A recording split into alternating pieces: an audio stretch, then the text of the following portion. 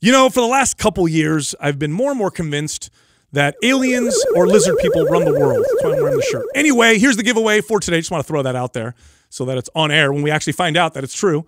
Here's the giveaway. Today's giveaway is the Prime Bundle. Maps Prime, Maps Prime Pro, for free for one of you lucky viewers. Here's how you can win. Leave a comment below in the first 24 hours that we drop this episode. Also, subscribe to this channel and turn on notifications. Got to do all those things. If we like your comment and we pick your comment, we'll notify you and get free access to that bundle, which is very valuable, very cool. And as Adam says in the episode, if you're a trainer, you don't own those programs, you're an idiot. So check those out. Also, huge sale going on right now. 2 of by far the most popular workout programs that we have.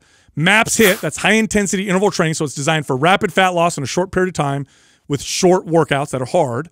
And MAPS Split, this is a hardcore bodybuilding style split routine program. Both of those programs are 50% off right now just for the month of December. So if you're interested, head over to mapsfitnessproducts.com and then use the code DEC50. So that's DEC, the letter D, the letter E, the letter C, and then the number 50, no space with all of those for that discount. All right, here comes the show. All right, today's fit tip, fasted cardio. One of the best ways to burn lots of body fat, but not for the reasons you think. All right, guys, let's talk about I like this advice. Fasted cardio. I like this advice. This was a bro science advice. I've only heard this from bodybuilders for the most part. Yeah. Okay, so the way that bodybuilders explain it's wrong, but the way that they would explain it is they would say fasted cardio, because you're fasted, you're going to tap into fat stores better and burn more body fat because you don't have carbohydrates to utilize, and so it's a better way to burn body fat. That explanation is actually wrong. However, they did notice that they would burn more body fat doing fasted cardio. There's another reason why. They just didn't figure out what that reason was. And it has more to do with behavior than it does physiology. More or everything. Everything. It's everything. It has everything to do with behavior. And I did fasted cardio the entire time that I was, not the entire time, but like I consistently did it for every show. So every show I'd get ready for fasted cardio heading into the final weeks was always part of my routine. And what I saw was that if I got up and did fasted cardio, I was up an hour earlier moving consistently more than I would if I didn't. Mm-hmm. And even if I didn't get up early, let's say, because maybe I didn't have to be somewhere that day and I slept in a little bit and I got up and I still did fasted cardio, I still would go do movement before I decided to eat food, which the reverse would have happened had I not done that. I would get up and then I would eat first and then I would go start my day. So that would also push meals out even further, which it would end up resulting in potentially lower calories a day. So the behaviors around it I found extremely beneficial. And because there's 2 camps on this, you have the bro science camp that tries to explain it with glycogen stores and then tapping into fat as your main source of fuel and explaining it that way. You have the bros, and then where you're to your point, that's been debunked. But then you have the other side, the science nerds that want to shit all over it and say that's not true. And then now you have a bunch of people that stop doing it because they don't see there's any value in it or never pursued trying it because their favorite science nerd on Instagram has told them that fasted cardio is a myth and it doesn't work. 100%. And I would love to challenge that and say, absolutely it does, just not for the reasons that they promote and they say. And I think there's tremendous value in doing this. And if you've never tried this, I urge you to try it. Try it just for a month or 2 of making a habit before you eat, before you do anything. And the beauty of it is you don't need to push really hard. Just get on a treadmill. And now to be clear, right?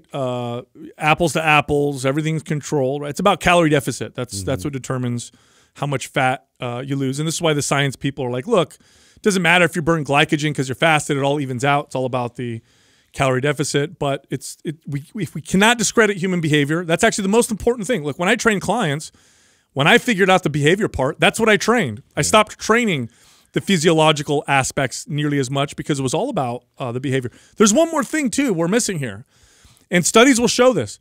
Studies will show that when people start exercising, even if they have no intention to change their diet and their nutrition, they start to do it a little bit naturally. They start to change some of the other behaviors because the exercise component has happened. So what I say is start your day off with a workout. Yeah. And what tends to happen is because the day started out that way, you're more likely to be more fitness and health minded the rest of the day. And that I firmly believe in. It's one of the reasons why I work out. That's where I see the most value. Yeah. I mean, it's really just setting yourself up for the entire rest of the day with a good practice, good behavior, good discipline.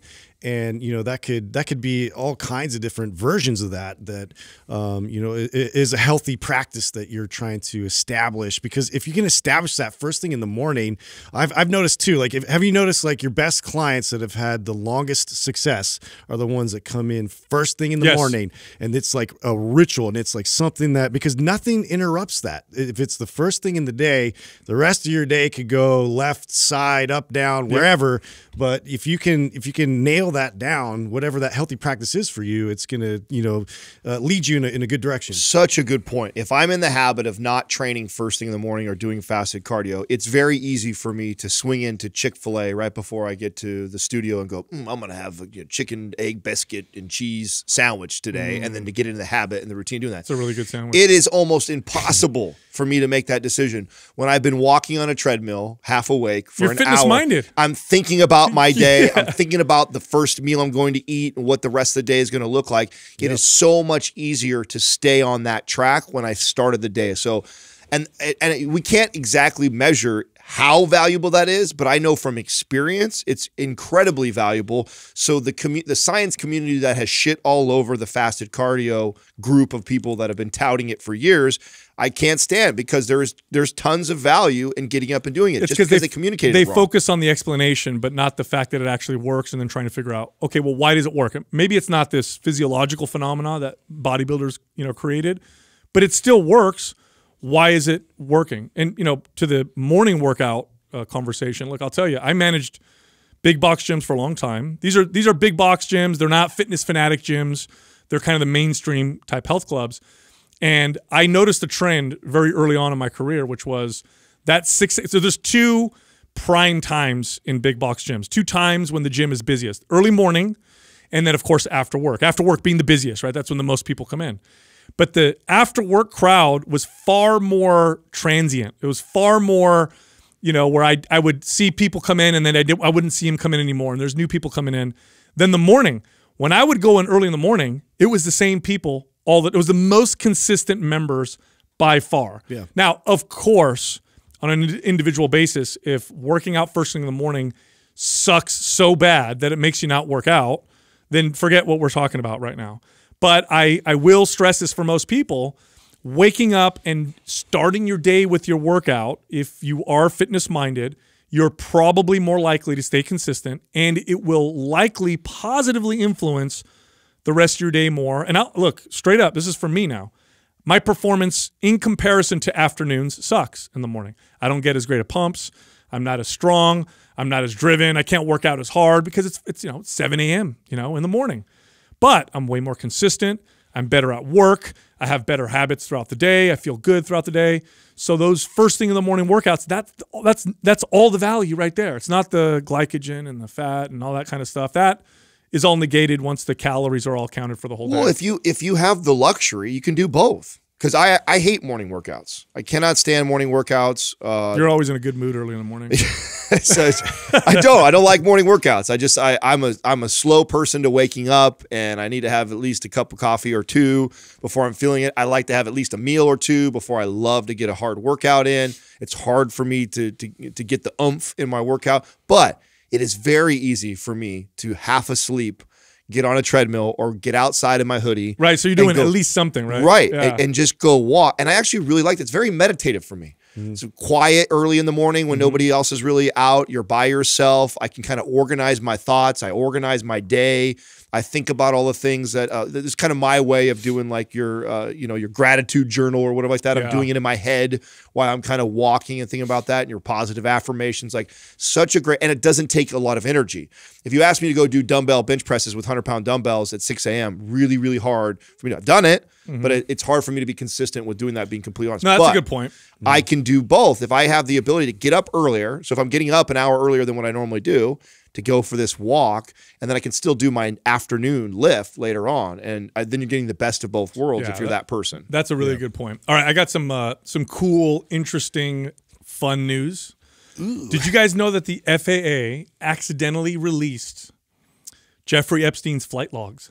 Okay, so I heard about this, but what do you mean by accidentally? Like, how does that happen? I don't know about the accidental part. Sometimes I think they're like, it's accidental. And you're like, really? Isn't it? I feel like nothing's But accidental. the flight logs apparently have been released, and people are going to be going through them, and they're seeing all the people that flew on Epstein's plane to his island. Okay, because I read that they released that in terms of all of the records between, I think it was like 2013 to 16 or something, but they didn't release names of the people that are on the flights. Well, somebody, there's also more to this. Somebody was, I guess this is going to be part of the trial, and said things like, oh yeah, Bill Clinton, Prince Andrew, like all these like big players and celebrities and whatever. Yeah. Like a lot of people were on his plane to his island. Well, it's always interesting when either Epstein is, in trial or, locked up, or Ghislaine Maxwell is like seeing another hearing of what's happening in the news surrounding that. There's usually at least 2 or 3 major things that we're kind of looking at elsewhere. Yeah. Meanwhile, this is getting zero coverage. Yeah, the day Ghislaine's thing starts, they're going to be like, an asteroid might hit the Earth tomorrow. I swear to God, it probably will. Everybody, pay attention. Omicron is out here. Oh, dude. Yeah. Dude, this is, but hey. Yeah, Voltron's coming out. Hey, last variant. And people, because this is kind of making the social media news, people are showing these pictures. There's a picture of Bill Clinton walking his daughter, Chelsea, down the aisle, getting married. And then, like her head, just like Ghislaine Maxwell is one of the attendees at the wedding, like front row, right there. Wow. Well, I saw some absurd already. Like her defense was trying to argue that like she's a victim of Epstein. Like, of course, which makes sense that they would try to. Well, that's your angle, like, right? Come on. He can't rebuttal, dude. Right? They said, this is no joke. They said that they tried to say that some of the details of this case are so disturbing that they told the court, we can't release this to the public. What? That's not true. No, that's what they said. That's not true. It's because of who is going to get connected to it. Of course, that's the reason. Going to be judges, and lawyers, and politicians. But that's how they spin it in the news. There's going to be. I think there's so many people that are attached to this, and even if you're not like fully guilty, like you bringing up the flight logs. Like imagine if you're just somebody who happened to go there. Like you checked, you didn't do anything wrong, but you're just now associated with that guy. Oh yeah, it's like how bad that looks, and you're probably freaking out. So imagine even if you're, like I said, a person who you don't want to be seen. You don't want to know anybody to know you even knew this guy. Right. Yeah. It's like, oh, Bill Cosby, whatever, and oh yeah, Justin used to hang out at his house for sleepover. What? Even if nothing happened. You don't tie me into right. That. So I mean, 100%. I think that's the only reason. You're why. Neverland. Okay. Yeah. Oh, that's terrible. That's terrible. I got to double down, dude. I don't know about you guys, but this trial is. I'm like, I can't wait to hear what the hell's going on. Oh, man. See, I don't even think about it because I already know I'm going to be disappointed. I'm going to be disappointed. Thank you. Yeah, they're going to come out with some bullshit thing at the end of it, and you're going to be like, it's going to be, it's like Dude, one of those so let down. Those movies that have this massive buildup, and then it just leaves you hanging at the end of it. That's exactly what's going to happen with this trial. Well, meanwhile, I don't know if you guys remember, but when the whole documentary came out, I'm like, oh my God, I know. Like, I went to high school with one of these girls that was, his massage therapist, and she brought her sister, and I'm like, and I cannot connect with her. I have no idea what she's up to. This is true, everybody. Everybody watching this right now, Justin personally knew one of the massage therapists that would be on this plane massaging Bill Clinton. Yeah, there's pictures of her with Bill Clinton and Jeffrey Epstein. Yeah. And you can't get a hold of her? Nobody can? No, I mean, I wasn't that good a friend with her or anything. I was a loose affiliation, but I had no idea, like, that was even her line of work. And then to see her on that documentary just blew my mind. I'm like, oh my God, like, I totally know that girl. Oh, dude, this is it just made it more real for me. This is going to be wild, dude. I mean, what if it comes out that there's like this crazy international ring of disgusting whatevers running this thing? Would they even let that out? I mean, yeah, like, is any truth going to escape this thing, or are they just going to spin it like they spin everything else because it's involving so many powerful people around the world? Well, the thing that, to me, that makes this all, like, I think I'm with you guys, I'm going to be let down, is because we can't forget this. Like, nobody can forget this. Jeffrey Epstein was in a cell, watched 24/7, cameras on him, guards dedicated to him, on suicide watch or whatever, because they're like, no. But they lost the footage, right? And weird. They fell asleep and the cameras turned off and the dude killed himself. Okay. Like, for really? What the fuck is going on? It's like, sad that we live in a time that shitty Hollywood movie. I feel like as citizens we have no power or say in that. Like, that's crazy to me that we don't have the ability. It feels that way. Yeah, it's like this is obviously made mainstream news and everybody knows about it because we're aware of it. But what this just highlights to me is like, how much shit are you unaware of that's backdoored and not happening, and people that are getting knocked off or go missing or just, I mean, it's like, this is right. To me, it's like, it's so blatant. It's right in our faces. And then in addition to that, it's ended up going to be a nothing trial. You're going to be completely disappointed afterwards. And there's so many like blatant evil things going on in this. You ever seen? Crazy. I don't know how true this is, but this is just, you know, reading these conspiracy theory things. But you ever seen these lists of the people that had like suspicious suicides that were connected to Hillary Clinton? You ever seen that? No, I haven't. Bro, it's a crazy list of like reporters and like car whistleblowers and random like accidents. Like car exploded or like weird shit. Now, I mean, is it too that like when you are that coincidental? Well, when you're that big and famous, it's like the Kevin Bacon thing, right? Because he's been in so many movies. Like, you can connect every actor to Kevin Bacon within 6 people or whatever. Maybe Doug can pull this up. Like, so I mean, you're the president's wife and you ran for president, right? I would think that you're so connected to so many people that it's not weird that. So was she a lawyer? I know Bill Clinton was a lawyer, but she was a lawyer as well, like in Arkansas, and then, you know, kind of worked their way. It was almost like they both simultaneously just had this agreement. Like, bro, that's almost every trying to get the power. That is almost every president and wife. Almost every president and their wife got together decades before with the intention of trying like a power couple, political power couple. I can't remember what's that show I was reading this. House of Cards. House of Cards kind of shows that. Yes, right? They highlighted that. And I know people that have been associated with like the president and then the family that's related, and they say like many of them have separate, and that's like it's an unsaid agreement that they all make. Like when we go and we're running against each other, it's like, you know, I know, we both know that I got my family over in Cuba, you got yours over here, your second family, where your like your real quote unquote wife and Bill's kids like, are. I got my intern. No, seriously. No, and it's like this unsaid agreement and everybody has that same dirt on each other that you just they leave that out because you're messing business with real personal family life. Like, I mean, I can't prove any of this myself, but I've heard that and it makes total sense to me. And when you hear these stories of what they were doing politically before they got married and who they're tied to and family, it's like, no, it's just a power couple, dude. Well, power to me is just always interesting. And going back to the whole Epstein thing, like, it just screams to me this massive like blackmail operation, right? So the whole thing is just like, I mean, I even heard, I don't know if it's true, obviously, but there was like another building that had huge, like big screens where they just would watch rooms. The best conspiracy theory that I heard was that it was an intelligence agency. And I think they said it was the Mossad, which works for Israel. Yeah. So this was the theory. I thought it was fascinating. I heard that one. Yeah. And again, it's just, you know, I don't know if someone invented it or whatever. Maybe it's true. Who knows? But I think it's really cool to hear that it was an intelligence agency and they worked with Epstein, and their goal was to get as many powerful people from around the world, from all these major countries, to go there, have sex with underage girls or boys or whatever, film it, and now they have power behind the scenes over all of these countries. Because now they have film of, oh, well, you sure you don't want to pass that bill? Because we got this video right here, or what about this? And so that was like the big... I mean, logically, like, it makes sense that somebody out there would... you know, try to construct. What position do you think you have to have in the country to have the most inside information? I don't think it's the president. I think he's in the dark half the stuff too. Oh no! Who do you think? CIA. You think CIA? Head of CIA? The CIA was created specifically to protect the country from the Soviet Union, Cold War. That's when they got all the power. Right. They get a lot of money that people aren't, that is not on the books because they have to operate. Do you guys remember? This was during the Reagan administration. They get their own budget. They don't have to report. Correct. Right? Okay. During the Reagan administration, there was that whole Contra scandal or whatever, where they were literally paying people or they were getting paid to smuggle drugs because they had to get money somehow to support these rebels.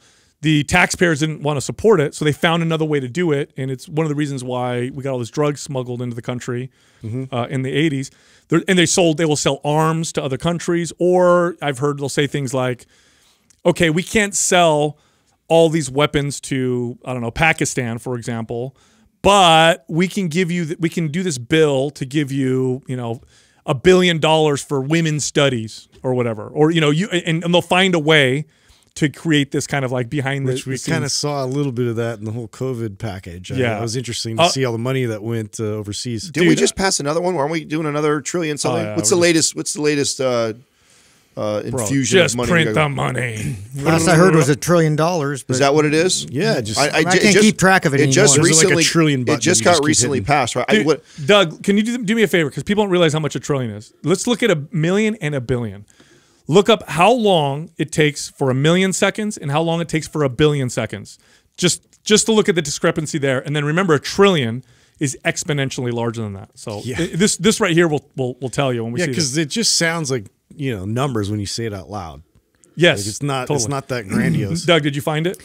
So 1 million seconds is 11 days, 13 hours, 46 minutes. So 11 days is 1 million seconds. How long is 1 billion seconds? Yeah, 31 and a half years.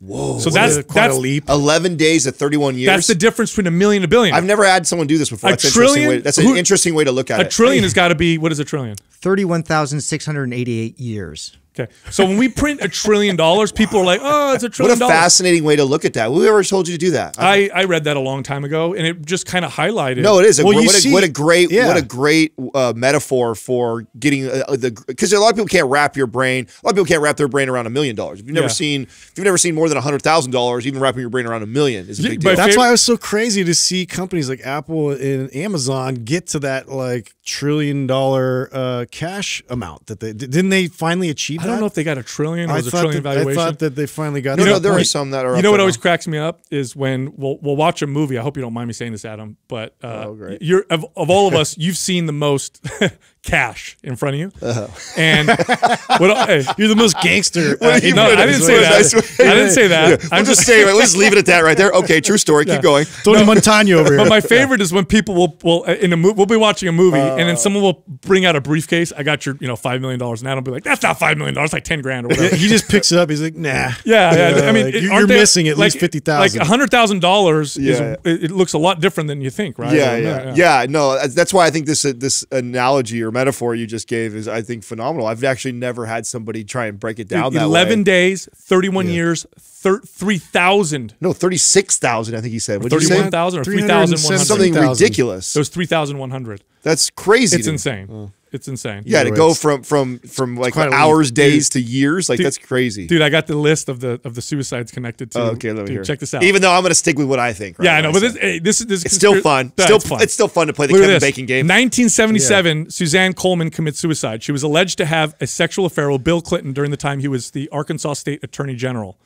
Okay, so that happened. No autopsy was performed. Suicided. 1991, Danny Casolaro committed suicide. He was an investigative journalist who had been working to uncover the leads of several then-rumored Clinton scandals, including activities at the Mena Airport in Arkansas.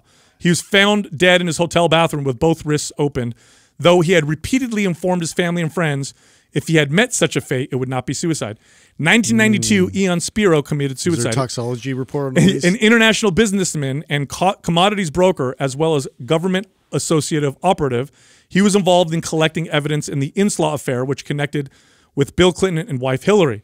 He told friends he had been receiving numerous death threats, although when the bodies of his wife and 5 children were discovered by authorities in their home, and Spiro's body dead of cyanide in his car, it was ruled a murder-suicide. 1993, John Wilson committed suicide. This was a chairman and civil rights activist. He claimed to be involved in the Whitewater scandal, which focused on questionable land deals and money laundered tied to the Clintons. I mean, I'm not going to go through this because Bro, how many are there? Are you kidding me, dude? We're going to be here for a long time. That many? There's 2000. There's a bunch in 2016. There's 1996. Bro, how many? Give me how many? How many? Oh, let me see all the ones that we just. Okay, so I did. There was the 1977. So 1. Then there's 2, 3, 4, 5, 6, 7, 8, 9, 10, 11, 12, 13, 14, 15. There's 15 there, and this says it's a partial list. But these are all people who were closely connected. Many of them were investigating the Clintons or were, had some information they're on like them. the ultimate mafia dons. Yeah, dude. Yeah. That's just crazy. Bro, I'm almost afraid for you for bringing that up. No, let me tell you, dude. I'm almost afraid for you bringing it up. Bill Clinton, one of the best presidents. I mean, he can really play a saxophone. He gets down. Could you imagine that? That's crazy. I know. And have you fact checked that, or is that just like because you gotta be careful today, man. Someone just draw a bunch of random. How do you fact check that? I just pulled that up right now. Yeah, that was. There's no fact checking going on. No, it's just like choose your own adventure. At that Dude, point. the meme you posted today was so funny with the it's a meme of a guy robbing a grocery store, and he's got a ski mask on. You can't see his eyes or anything. He's got a gun and gloves on, and he's holding up. And right behind him is somebody obviously like scared standing there, and they don't have a mask on. And it's San Francisco looking for unmasked man in grocery. Please identify the unmasked man. But the police. That's is the looking world for. we live in now. That summed it up for me. I thought that was pretty That's funny. so funny. Hey, so kind of along these lines, news just came out. LeBron, he's got COVID. Oh yeah, COVID. LeBron, huh? Wow. Yeah, we'll see. Weird though. He's all Mr. vaxxed up. Super vaccinated and following the rules with his mask on. I wonder how that happened. Yeah, I hope he's. I wish no ill. They're okay. Have we had any? Okay, so I've seen obviously, one side loves to highlight anybody that was ever in sports, health, or fitness, and how difficult they're dealing with. Right, like every time, like somebody who is at all remotely considered healthy, even though there's much more to health than just your physical appearance. We love to highlight them and point out, oh my God, they're on their deathbed or whatever like that. I don't know anybody who is a current athlete who's in great shape, physical condition, that has gone through COVID and like either died. Have you heard anybody who's died from that? Diego Sanchez. Not dead, sorry. As of the recording of the podcast, he's in the hospital. Remember the MMA fighter? Yeah, he's in the hospital Diego right Sanchez? now. Yeah. Oh, wow. I didn't know that. Now, is he still, or Yeah. As of the recording, was right he still fighting? Do you know? Like, I don't know much about. He's fighting for his life. Because I have known some people that were that got really, really sick, that were younger, that were like health and some either passed away or were just like in the hospitalized. That the average person would go, oh my God, they're relatively healthy. Yeah. They're not obese or really overweight. They're fairly young. But when I found out more about their lifestyle and what was going on in their lives currently at that time, I've yet to meet someone who wasn't under a tremendous amount of stress that they were going through, or some drugs, or doing cocaine, or doing stuff outside of like. So even though their body fat percentage wasn't through the roof and they weren't 75 years old. And so the outside goes, oh, that's person exposed something. Yeah, there's other parts that were really smoking cigars all the time, doing things like that. So I've yet to meet somebody who I know has been really, really healthy. That you can prove that. I wonder. I had this conversation the other night with a friend of mine. Like, I wonder what this would be like if it were 50 years ago without media being so easily accessible. Like, if this pandemic existed 50 years ago, would the fear be the same? Of course not. No way. I don't think so either, right? It would be more proximity, right? If you knew like who you know. Yeah, who you know. And if they're struggling with it, it'd be like, oh, wow, we need to. I think it'd be more isolated incidences instead of taking on this everybody in the world numbers, Yeah. I also think that we would naturally self-regulate, to your point that you made the other day. It's been proven. I really think that if you found somebody who was in your family or connected to you that was really sick or that you saw pass, it would scare you enough that it would change your behaviors without being told what you need to do whatsoever. I think you would self-regulate, and I think a lot of people would do that. They actually did that. Yeah. They followed, I think it was cell phone tracking data, and they found that in areas where the cases went up, and these are areas without strict lockdown laws, right? That people naturally stopped going to more crowded areas and started kind of self-isolating, and it was similar behaviors to places that had extreme, lockdown measures or whatever. So, and again, we ignore human behavior whenever we pass any law. We think, oh, this is going to work, but we got to look at, human behavior. But yeah, I wonder if the fear would be anywhere the same. Like this new strain, right? That's coming out that is not very many people have it. I think it's not widespread, not causing a lot of stuff. So far, the data is showing that it's mild. That's so far, but it could change. But boy, is the media going crazy over this and making it feel like we need to be scared like crazy. We just constantly need a boogeyman. That's what just upsets me about the news. Yeah. Like how much of that can you take in all the time with staying sane? You know what I told my because I have a family thread with a lot of family members, aunts and uncles and cousins, and it's a wonderful thread. We share pictures of babies and talk about holidays and all that stuff. And I have some family members, and I can fall into this, by the way, that boy, do they spin constantly in this, right? And they're constantly sharing news articles, and oh my God, I can't believe that they're going to do this, and I can't believe they're going to do that. And I had some conversations with them, and I said, I can get caught up in that myself, especially because I have a tendency towards being a hypochondriac. So this is like my worst case scenario. Like the worst thing ever for me is an illness that's spreading. Like that for me fucks with my head more than almost anything. You guys know that about me. And I told them, I said, better with a meteor coming down. Yeah, like it messes with me anyway. And I told them, I said, what I had to do is I had to consciously turn shit off. So I literally would tell myself for 4 days, I'm not going to read anything about any of this stuff. And the improvement in my mental health was incredible. Ignorance is bliss. Yeah, and it's not even that. It's not. I'm trying to stay, because then they would argue me. Don't you want to stay informed? I'm like, listen, if you do it for 4 days and some crazy emergency happens, pretty sure someone's going to come tell you. Yeah. So it's not about staying informed. It's about feeding that fear monster that lives inside of you constantly. Eckhart Tolle would call it the ego, right? The pain body.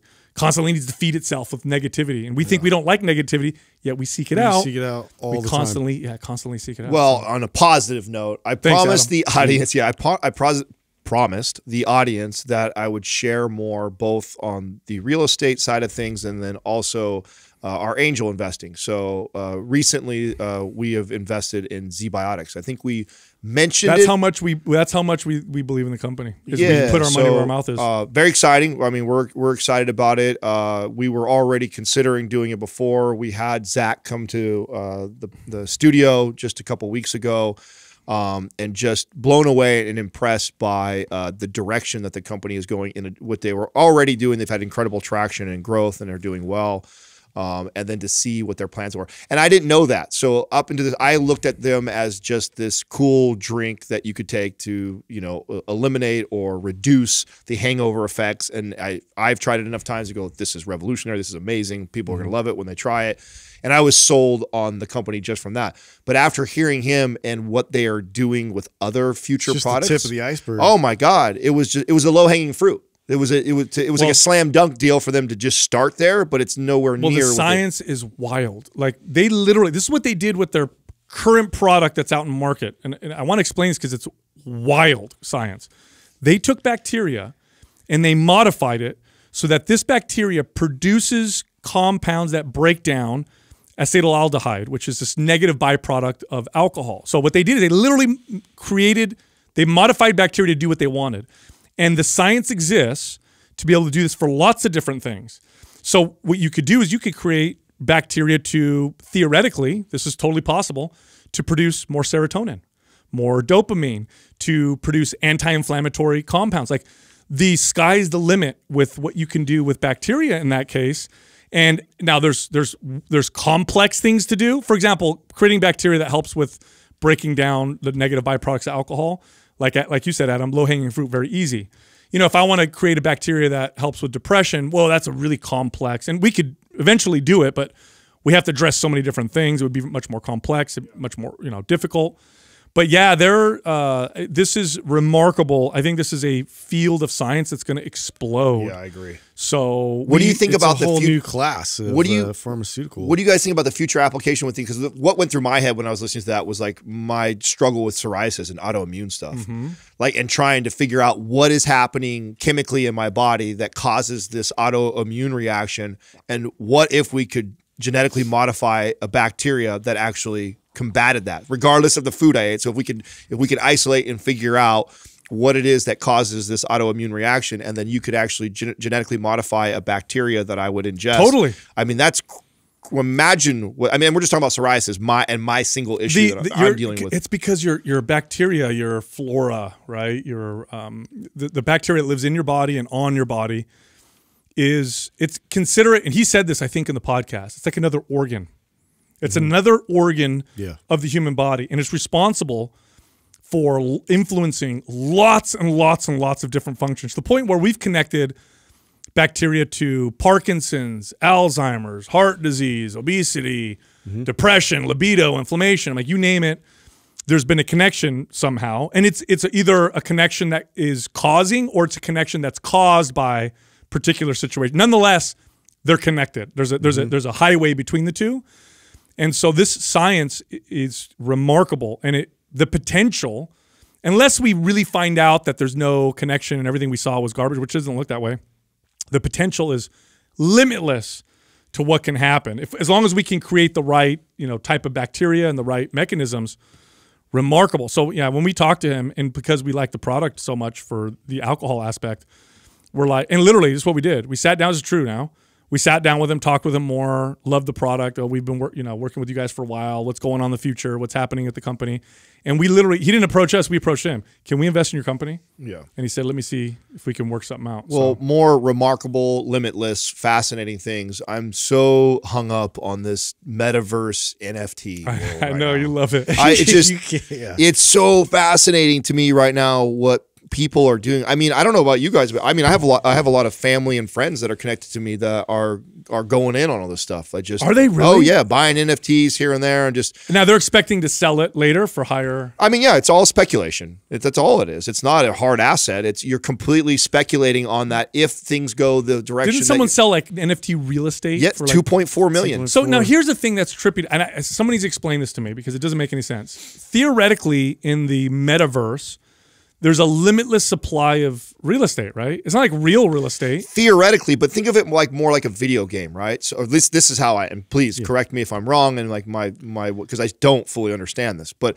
imagine if a level or a place in the video game is for sale, and this place in this video game, say level 1, has Nike and Great America theme park. You'd want to make sure though you want to be in real estate. You're close to that, right? So for example, like Nike, I get it. Nike just bought real estate in Roblox, so Nike is now invested in dude. Video game makers can drum up so much money now. Because they can outfit their characters with the clothes. And think about how like Starbucks, one of Starbucks' strategies in the real world, when they put up a store, is they put them all by McDonald's. I don't know if you guys know that or not, but that's like one of their strategies. Is just they know that like if that the type of clientele that is attracted to going to McDonald's, stuff like that, they're going to get. I've heard of that. I've heard also businesses look for Whole Foods because Whole Foods does just a good job. Yeah. So so imagine if Nike buys real estate in this video game metaverse world,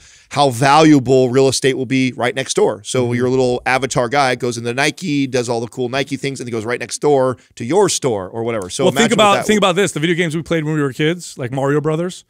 Think of the levels that are the most popular. How much each level would cost. There's some levels that suck. Nobody really cares about that one. That's right. Well, that's the thing. I mean, you're gonna want something where there's foot traffic, virtually. Otherwise, it's gonna be completely worthless. Well, that's the part that is risky right now, right? So if you're guessing. Yeah, you're guessing. But I mean, if someone like Nike, which is a $1 billion like company, goes into a place and invests a significant amount of money, it's probably a pretty safe bet that if you bought some real estate nearby it, that by proxy you're going to do well. Right? Now here's my question. So it's no different than a sponsor buying real estate on our podcast. We're going to talk about a sponsor. They pay us money, so they're going to pay a video game for real estate on a particular level.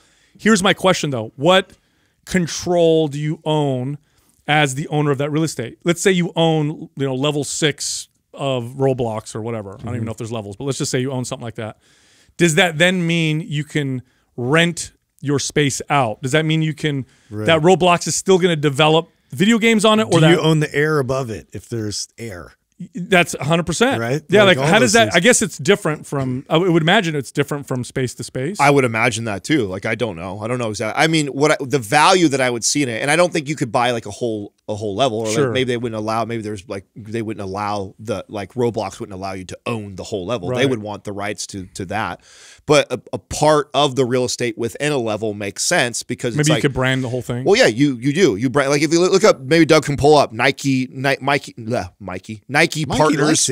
Nike partners with Roblox, and you can see what they did, and it's like a whole experience. Your little avatar goes through Nike Land, and it's all branded Nike Land. I mean, there's Nike stuff everywhere, and trying on shoes and doing all stuff. Oh my God! And then Nike's now selling the kids or whoever's playing Nike NFT shoes. Right, and exactly, they can buy, and so that's the Skins. thing. That's the thing. I'm telling you guys, you're going to be able. Okay, there you go. Oh, Nike Land and Roblox. There you go. Wow. Right? So it's just a great way for branding. I'm sure you're going to be able to buy NFTs there, which, you know, when we get into the AR world, I mean, this is around the corner, right? Being able to wear these Google glasses or whatever they're going to be, whoever brands them first or does well, we could be sitting here right now and you guys have your normal outfits on that I see in the world. And then I'm going to put my glasses on and I'm going to see your virtual outfits that you are going to be able to buy. And what's going to, just like in the real world, okay, there's people that spend thousands of dollars on a pair of sneakies. I don't know what's up with that. Sneakies and goo goo gagas. I cannot speak today. I don't know what's going on. Hey, what'd you eat this? Did you I don't know. I didn't have. You need more Magic Spoon. Yeah, I put on my sneakies. You got to have more protein in your breakfast. Eat that Magic Spoon. No, dude. So there's people that will spend that kind of money. You like that commercial? No, that wasn't a good place for that. Would have been a better like for pure. I was trying to think about how we would construct our little metaverse like plot of land with all of our sponsors and everything, and like, you know, maybe there's like a huge bowl. Well, no, another great example. Imagine we build our own virtual space and world that lives within the metaverse, and then we can sell real estate to our partners. Our partners already pay us money to have real estate on the podcast.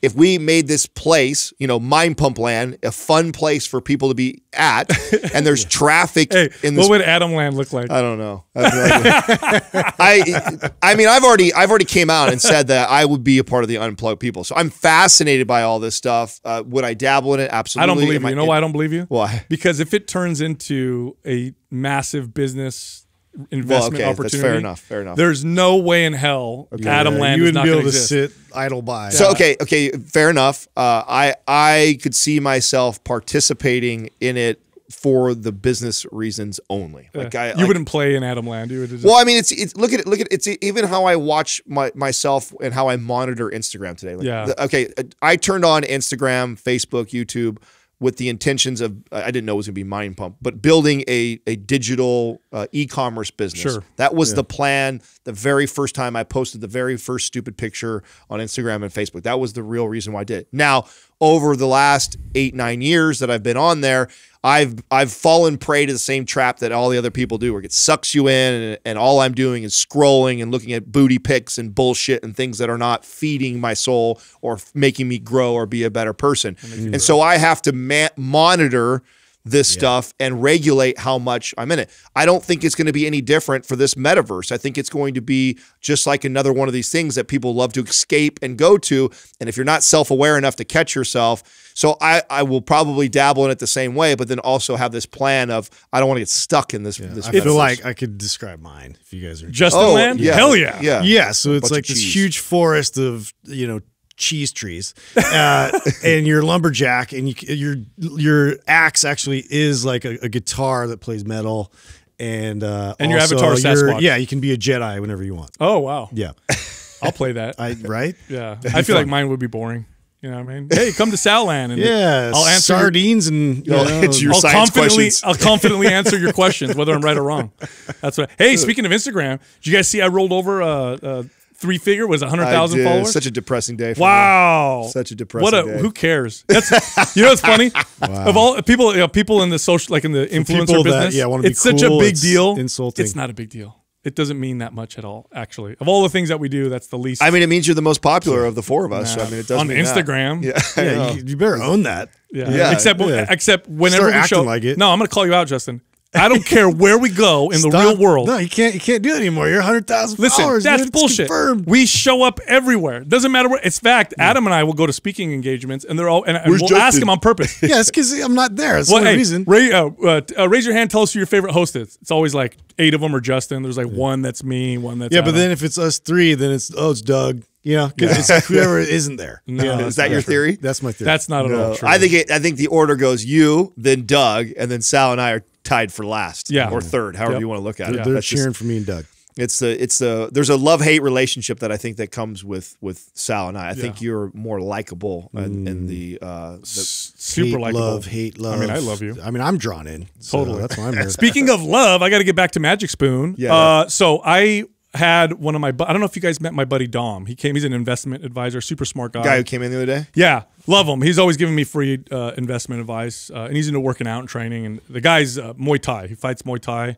And in fact, I held pad for him once, and that was the last time. The guy kicks like a horse, dude. Oh yeah. Crazy genetics too, by the way. He lifts weights for kickboxing, and the guy could squat 4 plates like it's no big deal. Anyway. He came in here because he was in the area, and he's like, hey, I've never seen your studio. I'm like, hey, come on by. And also, do you want any supplements? Because we have this back room, and because he's always giving me free advice. I'm like, let me give you some free stuff. So we're going through, and he looks up. He's like, cereal? Why do you guys have kids cereal in here? I'm like, bro, try this out. Not just any kid cereal. Yeah, I'm like, try this out, and let me know what you think. So anyway, the guy's ordered like 7 boxes. Like, he went crazy. Yeah. He texted me and he's like, bro, this cereal's incredible. Are you sure that it's got a lot of protein? Well, I keep waiting for the bodybuilder, because I mean, it's so perfect for that. Because Totally. you know, all the different protein shakes everybody was trying to do. All those old flavors that we remember growing up, like Cinnamon Toast Crunch and whatever. I used to see all these flavors. I'm like, look, it's literally cereal with the protein in it. So it's just like a perfect. You know they have like a satisfaction guaranteed thing, right? Don't they? If you don't like the cereal, like if you order from them, you don't like the cereal, you can send it back, or refund, right? On your first order, yeah. Oh, wow, so they do a good. satisfaction guaranteed. So I think that's pretty cool. They have some of the highest ratings. If you look at their like star ratings or whatever, it's like. I mean, I feel like you can only do something like that if you know your product is the shit. I mean, if you otherwise you go broke giving everybody their money back who tries your product. So you count on that. 90+% of the people are going to love it. You know, it's funny though. So Dom, right? He's not a fitness guy, but he works out. So he's like, bro, there's no sugar. It's high in protein. This is crazy. He's like, so can I get fat off this? I'm like, yeah, dude. You could eat a whole box, every day, and your calories are too high.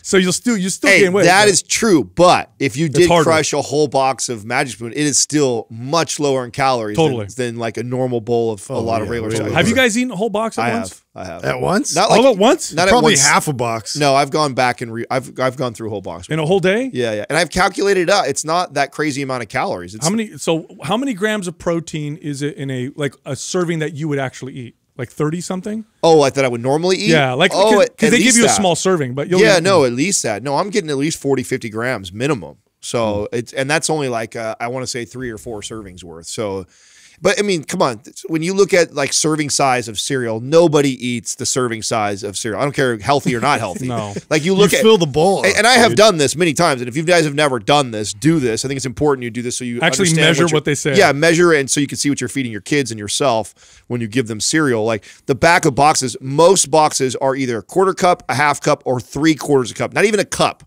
And 1 cup of cereal is nothing. No. Nobody eats 3/4 a cup of cereal or a half cup of cereal. Everybody is eating 2 to 3 to 4 cups of cereal. Yeah, what does that say, Doug? The same person eats 2 Pringles only. This is the peanut butter, 170 calories per cup, 1 cup. How many cups in or how many servings per box? 5. So see, cups. So not even 1,000 calories. For a whole box of Yeah, how many grams of protein would that be? There's 14 grams, so that's 70 grams of protein. Oh, wow. So 70 grams of protein, under 1,000 calories. And it's whey protein. Yeah. It's really good protein. That's what I'm saying. It's not, I mean, I'm not encouraging people to binge eat or go eat a whole box of cereal, but my point is... Or you could do worse, you could smoke a joint, do that, and watch cartoons. It's a good time. Yeah, that's all I'm saying. The only thing they're lacking is the little like plastic toy. Yeah, like, when are you going to come out with that, man? Can I tell you something right now? That closed me on cereal so many times. Yeah, dude. Did it really? It's shitty toy. I'll take the cereal that I like less than this one. So who hacked that first? Was McDonald's the first one to hack that? Does anybody know? Oh, the Happy Bart Meal? Simpson on a skateboard. Yeah, like who hacked the toy, giving toys away with food? Cracker Jacks, maybe. Oh, yeah. Oh, yeah. Doug is right. Good call, old guy. That's a really cool reference. Yes, I remember back in the day. But it was black and white. I remember before we could print in color. You'd get a real rock. We were playing hopscotch. Hey, let's do a little Google search here. What is the when did Crackle? Boy, I am fucked today. Give me some pure. Give me something. When did Cracker Jacks start? I think it was in the 1800s. I wanna No, say it wasn't. late 1800s. You Bro, it was lie. like World War II No, or something, right? Sal is right. 1893. Wow. Oh my Well, hold on. God. Hold on. Where's that? We're keeping track here, right, Andrew? God. Yeah, make sure you put that above my head. here. Inflated numbers. Yeah. No, I knew that because it's an old ass It's a cereal. really- Wow. It's And then really now old. when it started, Doug, did it come out the gates with the little toy and remember they did tattoos in there? They Oh, I did- remember the fake the tattoos. tattoos. Yeah, User that's what money. that's I remember that in there more than anything else. Yeah. I know they did other things. Well, I know too. baseball cards would give you gum that would cut your face. Yeah, but that It doesn't was go back so to hard. 1800s. Baseball cards have been around a long time. Not before 1800s. It's until 1890. You ever put a 19, temporary early tattoo 1900s. on your neck? Let's thinking see, you're let's cool? see, Doug. So they started adding toys in 1912. Wow. Wow. And then, when was gum in baseball cards? Or just baseball cards in general. I'd like to know when the first ones were sold. I want to say it was. No, it was 19 something. It was it? Yeah. Okay. Oh, then you had the Bazooka Joe. We where weren't you playing. had the We weren't even playing comics on the professional wrapper. baseball before that. Really? Yeah. God, if I know more about baseball than you right here, Oh, no. this will be terrible. Oh my God. 1886. Adam's gonna have to use a sports ball. No, Wow, it's that's not- embarrassing, Adam. Now I have to fucking That is fact check you, embarrassing. Doug. That is not true. Put the sports ball. Tell me jersey By when- the way, that's why I have this jersey right here. when the did sports ball. professional? When? he's gonna go. Hold on. I got to fact check Doug here. Just- You think Doug's on my? I'm gonna slip him a 10 afterwards. Hey Doug, anytime I have you Oh, fact you're check, fucking You must be using 1869. Yahoo. Wow. I did Yeah. not know Or that. Ask 1869. Jeeves. Yeah, I'm seeing different numbers here. it's Yeah, no, I'm it's getting- America's pastime. Yeah. You know? It's one of Oh, those, you know what? The Major League Baseball started in 1903. That's why. Hmm. Okay, I concede. Wow, I didn't know that. So okay, when did the gum and baseball cards were what? Well, before we get there, MLB was started in 1869 in Cincinnati, Ohio. Yeah. That's, Well, I got think- 1903. Wasn't for that the Reds? Cincinnati Reds. Stop. Stupid. I'm gonna stop on You're the head. really- Yeah, just quit while you're ahead right now. You won a sports bet. Wasn't it the Here's a- Cincinnati yeah. Bumblebees? Wasn't that the name of that? There You you win go. all That's everything more today. so. 100 subscribers. All the teams you were win- racist names back then, though. So who knows? Yeah. Okay, so they probably Topps exist anymore. baseball cards added chewing gum back in 1938. Wow. That's So not too Cracker long. Jacks was first. Doug was like 35 back So then. Cracker Jacks was the Yeah. first one to do that. Well, That's- the bubble gum in baseball cards, and I'm gonna tell you something. Nobody know people watching this now, unless you're as old as we are. You have no idea. It was harder than the cards themselves. It was crunchy, sharp. You bite it and be like, be careful. You'd have to chew it for a second before the and saliva then the mixed flavor with was gone in 30 seconds. 30 seconds. I got to correct myself here. So Topps was also a chewing gum company. So they started back in 1938, and they actually started selling baseball what a card random little packs fact. Smash themselves with a together. stick of gum included in 1951. That's brilliant. I didn't know So that. was Topps the first baseball card company? Oh, okay. I believe so. They call me Mr. Google. It's wild. So I remember. So these are the baseball card companies because I used to buy baseball cards all the Score, time. Upper Deck. Score, Upper Deck, Donruss. Yeah, that those was came one. later. Those all came Tops, and then what was the one that everybody? Fleer? Or- Fleer? Wasn't there one that everybody's like, this is the expensive one? Upper Deck. Was it Upper Deck? Yeah, Upper Deck was the expensive card. Upper Deck, by the way, a when we were great kids. prank you can pull on your Yeah. friends. Look that up. Throw a upper decker in there. So the oldest company was Peck and Snyder back in 1868. Gee, wonder why they didn't succeed. Schneider. Mr. Peck. Are you guys watching that market, by the way? It's every market, No, you said it is It like is gone in value. insane. bro. Literally, I have grown ass friends that are in their 40s that are waiting in Target lines on Tuesdays. yeah. How can you tell me that we're not in a bubble without telling me we're in a bubble? You I what know, mean? yeah. I can literally take money. You can name 85 markets, and I could just throw it at it. Grown men not just going to work tell for the me- day so they can wait in Target line to buy baseball cards. Oh. Just find tell the me irony. Ken Griffey Jr.'s upper deck, rookie cards finally worth something. No. Do you have that? No, it's- Still not. Oh, It's not I'm like, because you know what 10 happened? of them. That's okay. So that's what crashed. And there's a good, I think it was a Netflix documentary on the kind of the whole evolution of baseball cards and then the market and then the crashing of it. And what happened was baseball cards got greedy. They were because these companies were making so much money. King Griffey Jr. bought an example of that. So what you're card. saying is they printed so many, it inflated Yep. the circulation of them, thus sons of lowering the bitches. value. Exactly. Wow, that sounds like So some now other shit that they're doing. So now why it is they learned from that. That's what crashed the market. So cards now that are being made are very limited. And so that's part of what's driving the price up to them. So I have two cards that I think are worth money. I have Troy Aikman's rookie card, Score, and then Barry Sanders rookie card score. Doug can look it up. Yeah, so maybe Mint someone. condition. Yeah. They're. I mean, I think Putting your ass they're to mint work today, Doug. I put them in the hard plastic case, you know, that you press them together and you. So, put the, like, what you have to do now is you have to send them in to get them graded. So if you really want to make any money off of them or them to be worth anything in the future, you have to go get them professionally graded. And they'll actually seal them themselves and they'll give you a score. And right now, good money is only being paid for like 10 mint. Perfect. A perfect card, which are rare. Sorry, so they already limit the amount of the, you know. Oh, shit. I have that exact card. Look at that. $1,500. Yeah, right. So $2.87 here. So okay, so here's the thing: what you got to pay attention to, though. See how there's one for $2. Like so the one that's really expensive, if Doug clicked on it, you'll see how that's up on the top. It'll be like super. That's the grading. That's the grading system, and so I guarantee that's like a 10 mint. And the likelihood that you see PSA 10. See it says PSA 10. That's why it's worth so much money, because it's not only his rookie card, but it's in perfect condition. You could have like a 7, and that card's worth like hardly anything. Wow. Well, I don't plan on selling them. I'm giving them to my son. But you see how them. that's all. See how the top is like that? Yeah. Has a barcode. I mean, I got to go look at them, because from what I recall, it's pretty damn good. Well, it's cheap to have that done, and it's worth doing that. Doug, look up Barry Sanders rookie card score. I want to see how much, because that's the other one that I have. That's worth a lot. What a random 2 cards you have. Yeah. This turned into Antique Roadshow. How'd you get those? How did I get? I used to collect. So I had baseball cards, football cards, and stamps. How weird is that you collected something you don't even watch? Huh? I watched it for a second. You know, I did. I watched it in his bike, dude. Just to okay, come on. Let me hear. Let me hear it. How did watching? Wow, look at Barry Sanders. Look at that one. $1,500 also. Yeah, but look at the holy shit, $35,000. That can't be right. Of course it's right, but it's also. Guess who's gonna go check this shit out when he goes home today? See, okay, look at. See that one says 9.5. Yeah, 549 for the same card to 35,000. That's how much that makes a difference.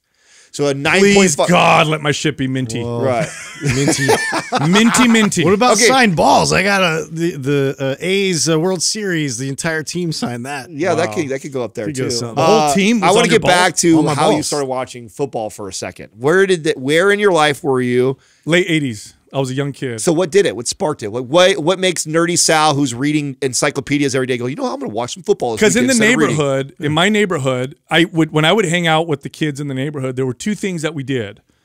One is I owned a pair of boxing gloves, and I also owned gloves that fullbacks and running backs would wear. You know, the ones that they cover their hands with? Yeah. That kind of look like MMA gloves. And we would fight each other. So this is one thing that we did. I was the neighborhood champion. I used to knock people out. Really? Yeah, I swear to God. And the other thing that we would do is we'd get together and we would play street football. Andrew's looking at me. He doesn't believe this story. Those are true. Hey, look at me. Look at. If you knew me in the neighborhood, champion. you had DM Adam. Let him know what time it was. So no, that's a true story. Swear to God. So we do that. We'd all get together and we'd do these big fights, and then we'd also play street football, which was basically 2-hand touch, or if it got aggressive, we'd tackle each other in the street, and we would play. So for a second, and then of course the 49ers in the 80s. Were so dominant, it was hard not to be a Bay Area kid and not get caught up on it. So I was like Roger Craig and Joe Montana and Jerry Rice and Rathman, all those guys like that was. And then what's his name, Bubba Paris, who played for the 49ers. Okay, so his son went to school with us, and you watched during that time, which is a great time to be watching and would hook most people. What made it fall out of favor for you? Why didn't you keep watching? I started lifting weights, dude. And I got into it. Yeah, I loved weights, and then UFC. I watched the first UFC with my dad. So I've always liked martial arts, grappling especially, and lifting weights. And here's the other thing. I told my mom I wanted to try tackle football. I think I was in 8th grade. I think so. And I'd never played real tackle football before, and I went to 2 practices, and the coaches fucked us up bad. And I remember being like, I don't want to do this anymore, Bob. Cancel it immediately. This is too much. This is not fun. I don't know what's going on. I had a bad experience. I had the opposite reaction to that. Yeah. Sorry. Ooh, I love this. Fucking slam myself and my head into everybody. Yeah. Oh no, dude! They beat the shit out of us, and I mean, we didn't even tackle each other. We were just the coaches were throwing dicks up, back and the then. coach was like, "Keep going." Yeah. I'm like, "This is not healthy, bro." This coach used to go around like pull the hairs out of my legs as I'm like trying to get in stance. We never were allowed water, and then they would just put us in a bull in a ring like as much as possible, where you just go head to head and just smash each other. You loved it. I loved it. Yeah. So much hate and anger in his life, It's good. I was outlet. loved, so I didn't like good football. Justin's like, I can hurt people. I can hurt people, and you'll tell me good job Listen, for it. Yeah, you How can can let I out the keep- darkness. It's fun. Look, here's the deal. You eat a healthy diet. Maybe you eat a high-protein diet because you want to build muscle or you want to help keep your appetite down. That's what protein does. Maybe you're bulking, trying to speed up your metabolism. But you have digestive issues. You're having issues breaking this food down and assimilating. Well, one thing you can try are digestive enzymes, but not just any digestive enzymes. You want to get digestive enzymes from a company that understands fitness and health and performance-minded individuals. This is why we partnered with Masszymes. They make digestive enzymes for fitness and performance-minded individuals. It's the only digestive enzymes that I use for when I eat food for my gut issues, and it makes a big difference. Go check them out. Head over to masszymes.com. That's MASSZYMES.com/mindpump, and then use the code MINDPUMP10 for 10% off. All right, here comes the rest of the show. Our first caller is Mark from New Jersey. Mark, what's up, man? How can we help you? Hey guys. So I've been working out and playing competitive sports probably for over 20 years now. And I'm finding that it takes a bit longer to recover. And I'm looking at different, kind of different schemes, methodologies to actually get to the point where I can keep doing what I'm doing without feeling like I did 1,000 deadlifts the day after I play a soccer game. So I've been looking into, one of the things I looked into was Doug Brignoli's, his workout plan, where it's mostly like it's pure isolation. And I'm just wondering what you guys, I know it's leaving a lot on the table as far as CNS signaling and stuff like that, but I'm wondering what you guys think about that as like a kind of a prehab rehab kind of thing. Yeah, okay, so that's a good question. All right, so first and foremost, there are corrective type exercises that are used to connect to certain muscles that you may have issues firing or connecting to during certain movements. Physical therapists use movements like this all the time. They're not traditionally the bodybuilder isolation movements, but they are isolation movements nonetheless. And in that particular application, there's some value, but the goal is not to stay in there, but rather to use those movements as a way to get the person to move better in, more complex movements, because, everyday life involves lots of complex movements and very little kind of single joint isolation type movements. Now, the guy you're referring to, I'm familiar with, and his approach is somewhat like this. I go to the doctor and I say, hey, doc, my knees bother me when I squat. And so the doctor says, oh, don't squat anymore. Or I say, hey, doc, my knees, my ankles bother me when I walk a lot. And the doctor says, yeah, don't walk a lot anymore, and it'll stop hurting. Now, part of that's true. You stop doing what's bothering you and you'll start to feel better. But here's the problem with that. You start to lose the ability to do the other stuff, and you're not addressing really the root cause. The root cause of a lot of these issues isn't necessarily the exercise like squats or deadlifts, but rather the improper application or lack of connection, lack of mobility, your inability to stabilize, or maybe your inability to recover because it's too much intensity in combination with all the other stuff that you're doing. So nothing necessarily wrong with this approach, but it's definitely going to result in you losing the ability to do what you can probably do right now, or just going further down that path. So I don't think isolation movements are key. Complex movements are. You just got to be able to do them right, and you have to address the issues that are preventing you from doing them properly, and then apply them properly. You might just be applying too much intensity in the context of your overall lifestyle. Mm-hmm. I'm always torn with questions like this and this approach. Like, I don't necessarily disagree with his philosophy on training, because I think there's a majority of people that don't know how to apply intensity correctly, to your point, Sal. And so a safer, easier way to do that is let's just focus on isolation movements and it's more controlled. It is, and it's a lot easier not to overdo it and hurt yourself, because it's an isolation exercise versus something that's like a big compound movement. That being said, I think that there's tremendous value in training these compound lifts, but just understanding that where you're at in your life. Like the way I train a compound lift, even today, just at 40, and I'm not 50, right? So I approach it different than what I did 10 years ago. 10 years ago, I was so infatuated with how much more weight can I put on my back, where when I squat today, I care more about the movement. How does it feel as I go through the squat? And that load could be 100+ pounds less than what I was doing just 5-10 years ago. Now, do I look at it and go, oh my God, I'm so much weaker than I was before? Like, no, it's not like that. Just I have different goals in my life. I'm older. I'm a father now. I'm not trying to prove anything to anybody. I've already built the best physique I could probably ever build on my body. Like, I'm just not at that place in my life anymore. But I don't want to lose the skill of being able to squat ass to grass or deadlift good amount of weight. But I also don't need to lift the most in the room anymore either. So my approach towards those movements is just different. I look at it like the skill of the movement, and if it's off at all, or I feel like it's wearing on my body, that's always a great indicator that, okay, I'm not addressing mobility in my hips, or, oh, I need to work on my ankle mobility more. And I use squatting and deadlifting, overhead pressing, these movements as great. In fact, yesterday I hadn't done a barbell overhead press in literally maybe a month. And it was actually really hard for me to extend my arms all the way over my head. And I was doing a 45, just the bar. You know, even though I've shoulder pressed 225 over my head, I don't care about that right now. What I noticed was, oh, wow, my lats are really tight. I have a hard time fully extending right now. And now it's an indicator for me to go back, use my MAPS Prime Pro program and address some of my immobility in some of my shoulder and potentially tightness in my lats. And so I use these compound lifts today to be a gauge of improving my movement, not so much how much can I hammer the body. And so that's my one thing I don't like about programs that decide to just dismiss these movements that are fundamental.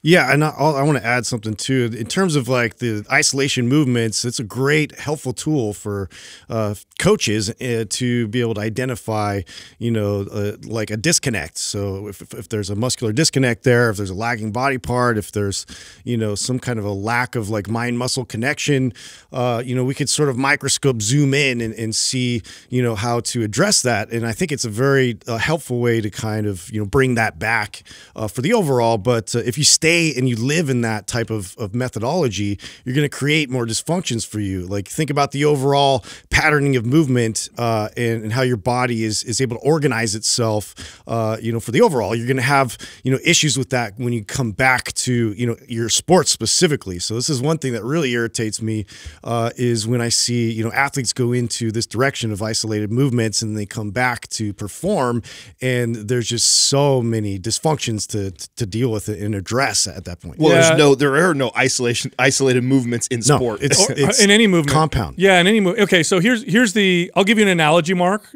just kind of illustrate this comparison, this false comparison that certain people will make. So let's say I say, okay, hitting a nail with a rock is far more effective than using a hammer, and you think to yourself like, what? How is that even possible? And then I show you the comparison. On the one hand, we got a person using a rock to hammer the nail. On the other hand, we got someone throwing a hammer at a nail across the room. Well, yeah, in that case, the rock is going to be more effective. If I compare a leg extension to a crappy squat with poor mobility and no connection, yeah, the leg extension is going to be safer and better than a crappy, poor connection, lack of mobility squat. So that's a false comparison. We got to compare good to good, right? Like a good, and I've heard, if I'm not mistaken, maybe correct me if I'm wrong, Mark, but Doug Brignoli will refer to like isolation movements as being more efficient than compound lifts, or compound lifts are inefficient, right? Well, it's that there's a lot of load that does not go into the target muscle, essentially. That's not how the body works. I get what he's saying. In a lab, we can measure that, but it doesn't translate into the real world. There isn't a single serious lifter in any strength sport or even bodybuilding that's going to say a leg extension is going to build your quads more than pick your compound lift, lunges, barbell squats, leg press, hack squat, I don't care. No one's gonna say that. We know that. We know in practice that the compound lifts just are far more effective. You know, when we're comparing apples to apples. But at the end of the day, Mark, what you want to look at is, okay, why are these compound lifts hammering my body so much? Why are they making me feel terrible? It's not the lifts, it's how you're performing them. And it's how you're applying them, what kind of intensity, your form, your technique, and your connection. If you fix those things, you'll get phenomenal results out of those compound lifts. But here's the best part, Mark. The pursuit of fixing those things will also get you amazing results. So it's not like you have to wait for a year before you can do a really good squat or a really good deadlift. your pursuit of getting there is going to still get you phenomenal results versus I only do these isolation exercises, in which case you actually slowly lose your ability to do gross motor movements, because gross motor movements or movement in general involves muscle. Okay, that's true. Muscles have to contract, but there's skill involved. There's the way the muscles fire and work together. That's why somebody who lifts a lot of weight in the gym isn't going to feel as strong on the mat as a trained wrestler, right? The wrestler is going to have smaller muscles. Each muscle probably contracts with less force individually than a bodybuilder. But man, when they grab you, they know how to apply it. They know how to use leverage. There's a skill involved. And it feels like they're a lot stronger. Anybody who's ever trained in mixed martial arts will tell you this. So that's what you want to focus on. And there are lots of people in our space who what they do is they take this kind of aesthetic-minded bodybuilder mentality. They go extreme with it. And then because they're smart, they can articulate it in a very misguided way that sounds kind of smart. So the average person listens and goes, wow, that kind of makes convincing sense. And let me look at a picture of the guy. Oh, he's ripped. So maybe he knows what he's talking about, which I'll tell you right now, in my space, there's a lot of really ripped looking people that know nothing about I don't fitness. think it's just that either. I think it also matters what Mark's specific goals are. And I'm assuming that with your athletic background that you don't want to lose that ability to do some of those things, or you at least want to keep it as long as you can.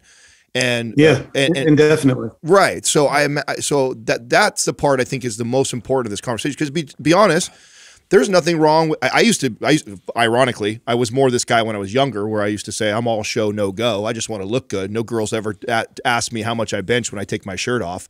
So that was my mindset as a young kid. But it's different now today. Today, I care more about being able to get down, sit down all the way on the ground and play with my son without feeling like my back is on fire, or my knees or my hips are on fire. So different goals in my life. So that matters here, right? And if you are a guy that likes to move and likes to do active things and you want to keep that as long as you can, then I definitely would not want you to eliminate certain movements like a squat or a deadlift or an overhead press.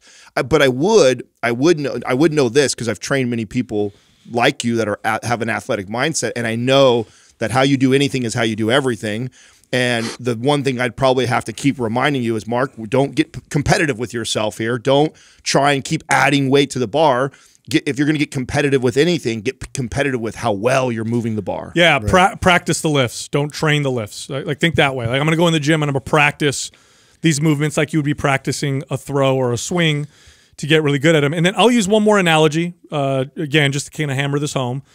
Imagine if you were in a laboratory and the scientist studying you said, okay, here's what we're going to do. You're not going to walk at all for the next 3 years. We're not going to allow you to walk at all. However, we're going to train all the muscles involved in walking in isolation. So you're going to do calf raises, leg extensions, leg curls, hip abduction, hip adduction. We're going to work all the muscles in isolation, but for 3 years, you're not going to walk at all. How well do you think you'll walk at the end of that 3 years? Yeah, it's horrible. And also, I guess the if you follow this origin to insertion theory to the conclusions that have been drawn, you wouldn't do overhead lifts, which seems very dysfunctional. Yeah. Again, 100%. Yeah, there's a lot. Like, look at real world practice. Don't forget that pretty much all movement is a skill that can be learned and forgotten. So it's not just as easy as looking at a muscle, look at contraction. It's not just muscle contraction. There's more to the story here. And I think a better approach would be to, if you need a break from compound lifts and really address any kind of imbalance or dysfunction, go for a while doing unilateral training. I was going to ask that, yep. Yeah, focus on that a while. It's really going to highlight a lot of the imbalance and things that will just present itself to you. You'll get better at that. You spend some time there. You bring it back to bilateral, compound lifts, and you're going to notice a massive difference. That being said, too, and to your point, Justin and Mark, there's nothing wrong with this either. This isn't an either or ours or his. It's like there's nothing wrong with you running an isolated program like this for a small period of time. I would discourage you of getting rid of compound lifts because of one person's philosophy. Like, I definitely don't disagree with, hey, for 2 or 3 months, if you want to run all isolation exercises for a while to see how you feel, and then to come back to those movements and see, wow, did they get better? Did they get worse? Do I like the way I feel? Do I like the way I look? Do I like what I see happening? Like, I don't see anything wrong with that. I would just discourage any of my clients from completely eliminating these movements in fear of like, oh, the movement is what's hurting my back. Yeah, cycling totally makes sense. All right. Well, Mark, thanks for calling in. And do you have access to Maps Prime Pro? Because I feel like that would help you a lot with regardless of what workout you're doing. Yeah, I went on a spending spree over during your Black Friday sale. So I picked up Prime Pro, and your RGB bundle. Oh, excellent. So use Prime and Prime Pro. I don't care what workout you're following. You follow Doug. Set them up in the forum, Doug. And if you're not in our private forum, that's good, Adam. Let's get you in there so we can follow. Okay, along. perfect. All right, thanks, Mark. Awesome, thanks, guys. No problem. Yeah, boy, does this! It's hard not to get annoyed when I hear stuff like this because I know, you kind of hear it in our voices a little bit. Well, you know what the problem is. We take a lot of pride in what we do in helping people, and we know that this message, there's some truth in it, but we also know how people hear it and then what they end up doing with it, and it's going to do a huge disservice. There's an old saying in fitness, which is "use it or lose it," right? And it's this old thing we used to say in the gyms all the time. I mean, in fact, when I was younger, I had no idea what the hell it meant. Well, literally what it means is you stop training something, you stop doing something, you lose the ability to do it.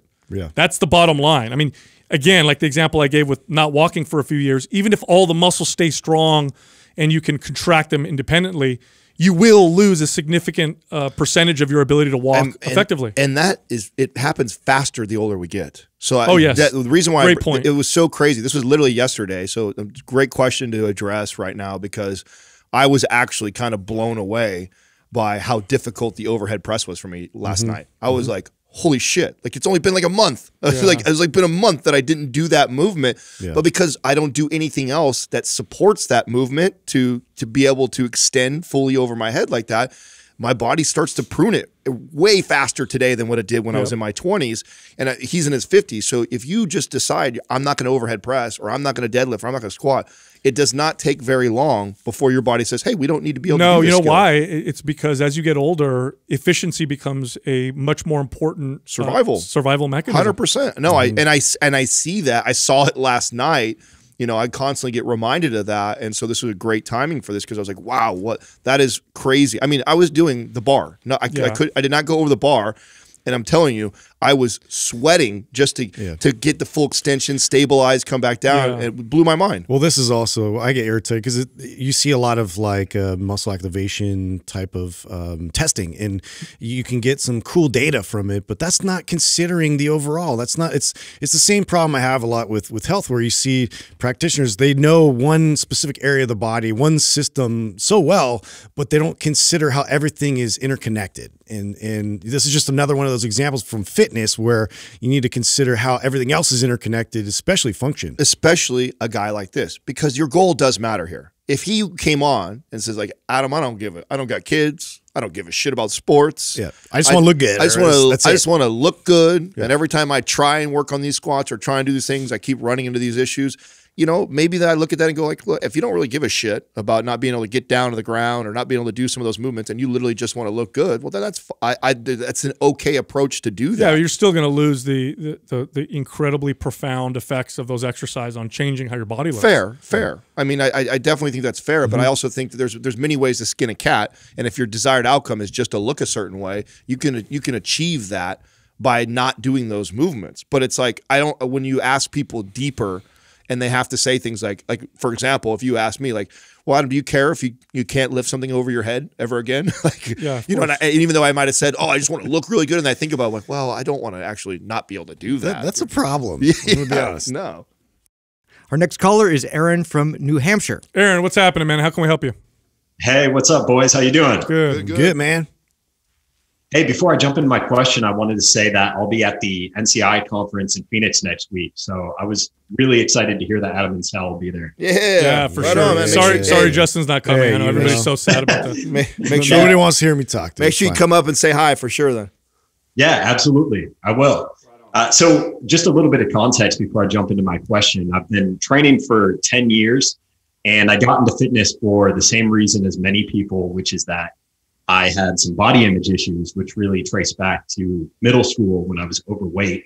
And ever since I got into training, I've been an avid consumer of health content, including Mind Pump. So I've listened to you guys since 2016, and I never miss an episode. And I think between the show and the YouTube channel, I think I've probably consumed just about everything that you guys have put out. And I've also run through several of the MAPS programs. So the past year has actually really been a big turning point for me on my health journey. I turned 30 years old, and I also had my first kid, which was my son. And with that, I committed to finally overcoming my body image issues and to focusing on performance, which is something that I knew for a long time that I needed, but I'd just really been putting it off. And I got MAPS Green and jumped into it, and it's really been awesome. I absolutely love it. It's my favorite MAPS program. And I can frankly say that I'm finally training because I love my body and not because I hate it. And I feel really confident in my physique, and everything just feels really good right now. I'm in fitness now for quality of life. I know, Sal, you've talked a lot lately about how you're in fitness because of how it helps you excel in all the other parts of your life and because it's good for your mental health. And it's really the same way for me at this point, finally. So I wrote into you guys because I have an interesting new challenge coming up, which is that I'll be having 2 hip surgeries over the next year. So I'm going to have limited access to my lower body, although obviously I'll be able to do some stuff with my upper body. So I'm just wondering what you guys think I should be focusing on from a training perspective during this time. Yeah, no, that's a good question. You know, what's funny is that my answer is going to be different now than it would have been even just 10 years ago. So studies are there's some interesting studies on this, and they've actually done this with people where they'll have one limb immobilized, like the left arm, and then they'll have the right arm not immobilized, and they'll have the control group where they don't do anything with both arms, and then they'll have the other group will train the arm that they can move to see if it creates a greater discrepancy, if it results in, you know, bigger imbalances or whatever. And what they found was when the people trained the arm that wasn't immobilized, it actually prevented some muscle and strength loss from the arm that was mobilized. Now, in the past, I would have told someone, don't train the parts of your body that can move because you'll create a bigger imbalance. Later on, it's harder to fix. That's not true at all. So when you aren't able to train your lower body, continue to train the parts of your body that you can. It'll actually prevent some strength and muscle loss in your lower body. And then before that, even more importantly, go into your surgery feeling strong and healthy, because you're going to lose some strength and muscle. It's just going to happen. But the stronger you go into it, the fitter and more healthy you go into it, the better the recovery is going to be, the better position you'll be in. And then, of course, don't forget about muscle memory. It's a real thing. It's very effective. It's really cool. So once you heal, you'll definitely notice, oh my gosh, I lost a lot of strength and muscle. If you do everything right, it'll come back very quickly. And then finally, creatine, the Wonder supplement. They're showing that creatine supplementation results in less muscle and strength loss during recovery from surgeries than when people don't use it. So those will be the 3 things that I would recommend. Aaron, when did you say, when's the surgery coming up? December 28th, so it's a few weeks away. Oh, okay, so you are coming up close. Yeah, I mean, my advice would not be any different than Sal's. I mean, I really would just, the best thing you can do is to go into it with the most muscle, so staying consistent and building as much as you can going into that, so we can mitigate how much we lose. Creatine will help doing that. But yeah, I would not stop. I just continue training my upper body, working core, doing a lot of unilateral stuff. I would do that for my upper body, and then I wouldn't fret about the muscle loss that it's inevitable. It's going to happen because it will. It'll come back pretty quick. And I think that's probably the most important part of this conversation is I would actually I would love to follow up with you after the surgery when it's time to get back into things, because to me that will be the most important thing, and the thing that you'll have to be careful of is you know, we tend to have this tendency, especially when we've been consistently working out, you lose this muscle, you start to feel better, and then you want to get after it right away, and you kind of set yourself back. That's very common. So to me, what you do afterwards is even more important than what you continue to do. Why? Because, yeah, just do some upper body stuff, continue lifting. That's pretty general advice. But when you get out, how you're feeling, how you're moving, and what we kind of focus on really matters more. That's in my going to be opinion. the hardest work, is to be able to control, the tendencies of wanting to keep going, because you felt good. You feel good right now and you want to get back to that place. However, it may take a bit longer for you to heal and be able to adjust, but to find those thresholds and to kind of slowly kind of work your way in that direction, all of, those gains will come back. That's going to be inevitable. It's the gradual approach that's going to win you the longevity in your pursuits for maintaining this kind of fitness. Yeah, isometrics are really good, by the way. When you get to the point when you can start moving a little bit, isometrics, they're safe because you're not moving through ranges of motion. They activate muscles. Are you going to have access to a good physical therapist afterwards, Aaron? Yeah. I'll be doing lots of PT. I've actually been doing PT for about 1.5 years with him leading up to the surgery. So I'll be doing PT. I also have a lot of equipment at home, a lot of dumbbells. Oh, dude. Now, do you have a therapist that comes to your house, or do you go to a clinic? No, I know y'all are working with Luna now, but I actually go to a old school traditional PT. If you want someone to come to your house, if you want to do supplemental physical therapy, and it's super convenient, go to Luna. They'll send someone to your house and they'll work with the current therapist, and I think it's probably going to still be covered by insurance. But I think your therapy is going to be key. A good physical therapist is worth their weight in gold when it comes to this kind of stuff. What are they telling you, Aaron? What's the time frame on that? I don't remember my last client that I trained with hip surgery. What's the time frame on recovery and getting back to things? So between the first and second surgery, there has to be at least 4 months that pass. He said probably somewhere between 4 to 6 months. And I'll probably be on crutches for about a month after each of them. It's not as severe as a hip replacement because it's a bereavement, but probably about a month on crutches. Okay. Yeah. I think you're going to be okay, but the struggle is going to be mental. That's going to be the big struggle. It's the in-between aspect and stuff. But you'll bounce back quickly if you do everything right. And you sound like you're going into it pretty fit. So I think if anybody has chances of a really good full recovery, it's going to be someone like you. And I know that this isn't advice related to really muscle and fat loss and movement, but when I have situations that are obviously I've never had hip surgery, but I've definitely had knee surgery, and I've torn my Achilles, and I've been basically locked down from doing some physical stuff. I always like to find another area in my life to put my energy and focus on it with growth related. And that could be a lot of things. It could be diving into your relationship or to family stuff. It could be reading, but find an area of growth that you're not limited to by your legs and your movement to kind of focus your energy on, so you don't get discouraged by what you can't do. And to me, like that's always been able to get me out of these places where I'm incapable of doing something, or I'm limited because of something that I can't control. And then I use that opportunity, like, well, I can't do any of my leg stuff right now, and I can't, instead of dwelling on that, I'm like, well, that opens the door for me where I would be training my legs at least 2 hours out of a week. Now I'm going to read instead, or I'm going to do something else that's going to grow me somewhere else in my life. And I think that does tremendous things for your overall health. So, Adam, is there anything in specific in the library that you'd recommend? Ooh, what are you into right now? Obviously, you're into fitness. I get that, but that's boring for me to read. So, what else are you into, or is there stuff that you're into with like investing in finance or personal growth? Like, where's your head at? Oh yeah, all of that. I'm also a marketing professor, so I do a lot of business books about personal growth, finance, relationships, anything like that. Okay. Have you read the book Sway before?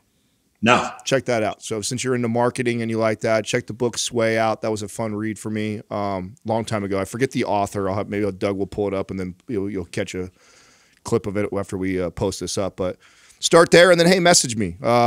People message me all the time about what they're reading and I love to talk to people about what they're currently reading and give suggestions. So I do have plenty of suggestions, especially if you send me over 3 books that you really like. Normally one of them maybe I've read or I'm familiar with them, and I can give a good recommendation to something related to that. Awesome. Sway, I got it. All right, man. All right, man. Cool. Thanks for calling in. Hey, I appreciate you guys. Thank you so much. Take it easy. Thank you. Yeah, this makes me, I think back to the last major issue I had physical was when I had shoulder surgery. I had my AC joint resected, and I remember the doctor I don't remember what the time frame was, but they told me something like, you can't work out for, it was something like 8 weeks or something like that. And the challenge is this, is that as a fitness professional, you have a better pulse, you know, on how your body's moving and what you can and can't do. But then the flip side is your tendencies to want to push it. Oh yeah. But I was very proud of how I handled it. I remember I went to the doctor for one of my first or second follow-up appointments, and he said, you know, can you lift your arm up a little bit? And I went all the way up. And he looked at me like, what the hell? And I said, well, I'm a trainer. I know correctional exercise. I've been working on my own. And the doctor was blown away. And then he said, you know what's funny, Sal? He goes, we give these like time frames for how long you need to be off, you know, your legs, or how long you need to not lift anything over 25 pounds to the average person who doesn't do what you do to keep them safe. He goes, but it's obvious you can move things a lot faster when you know how to apply the right exercises and techniques. And so yeah, it's really pretty cool. remarkable when you put the work in and you go into something like that, or even like, you know, pregnancy, for instance, like how quick the rebound is when, you know, your body has that kind of muscle memory, and it has that work already established. It remembers, and you're able to kind of really rebound quickly. Yeah, my mind's still on the book thing. Doug, what was the name of the book you and I read last year? A Story Brand? Was that? Oh yeah, How to Build a Story Brand, I believe. How to Build? I think it's just called A Story Brand. It's called Building a Story Brand. Building a Story Brand. That's another one, Aaron. So if you listen to this afterwards when we publish, that's another good read for your field and what you're into. If you could recommend that book that you're on the cover of, Adam. Stupid.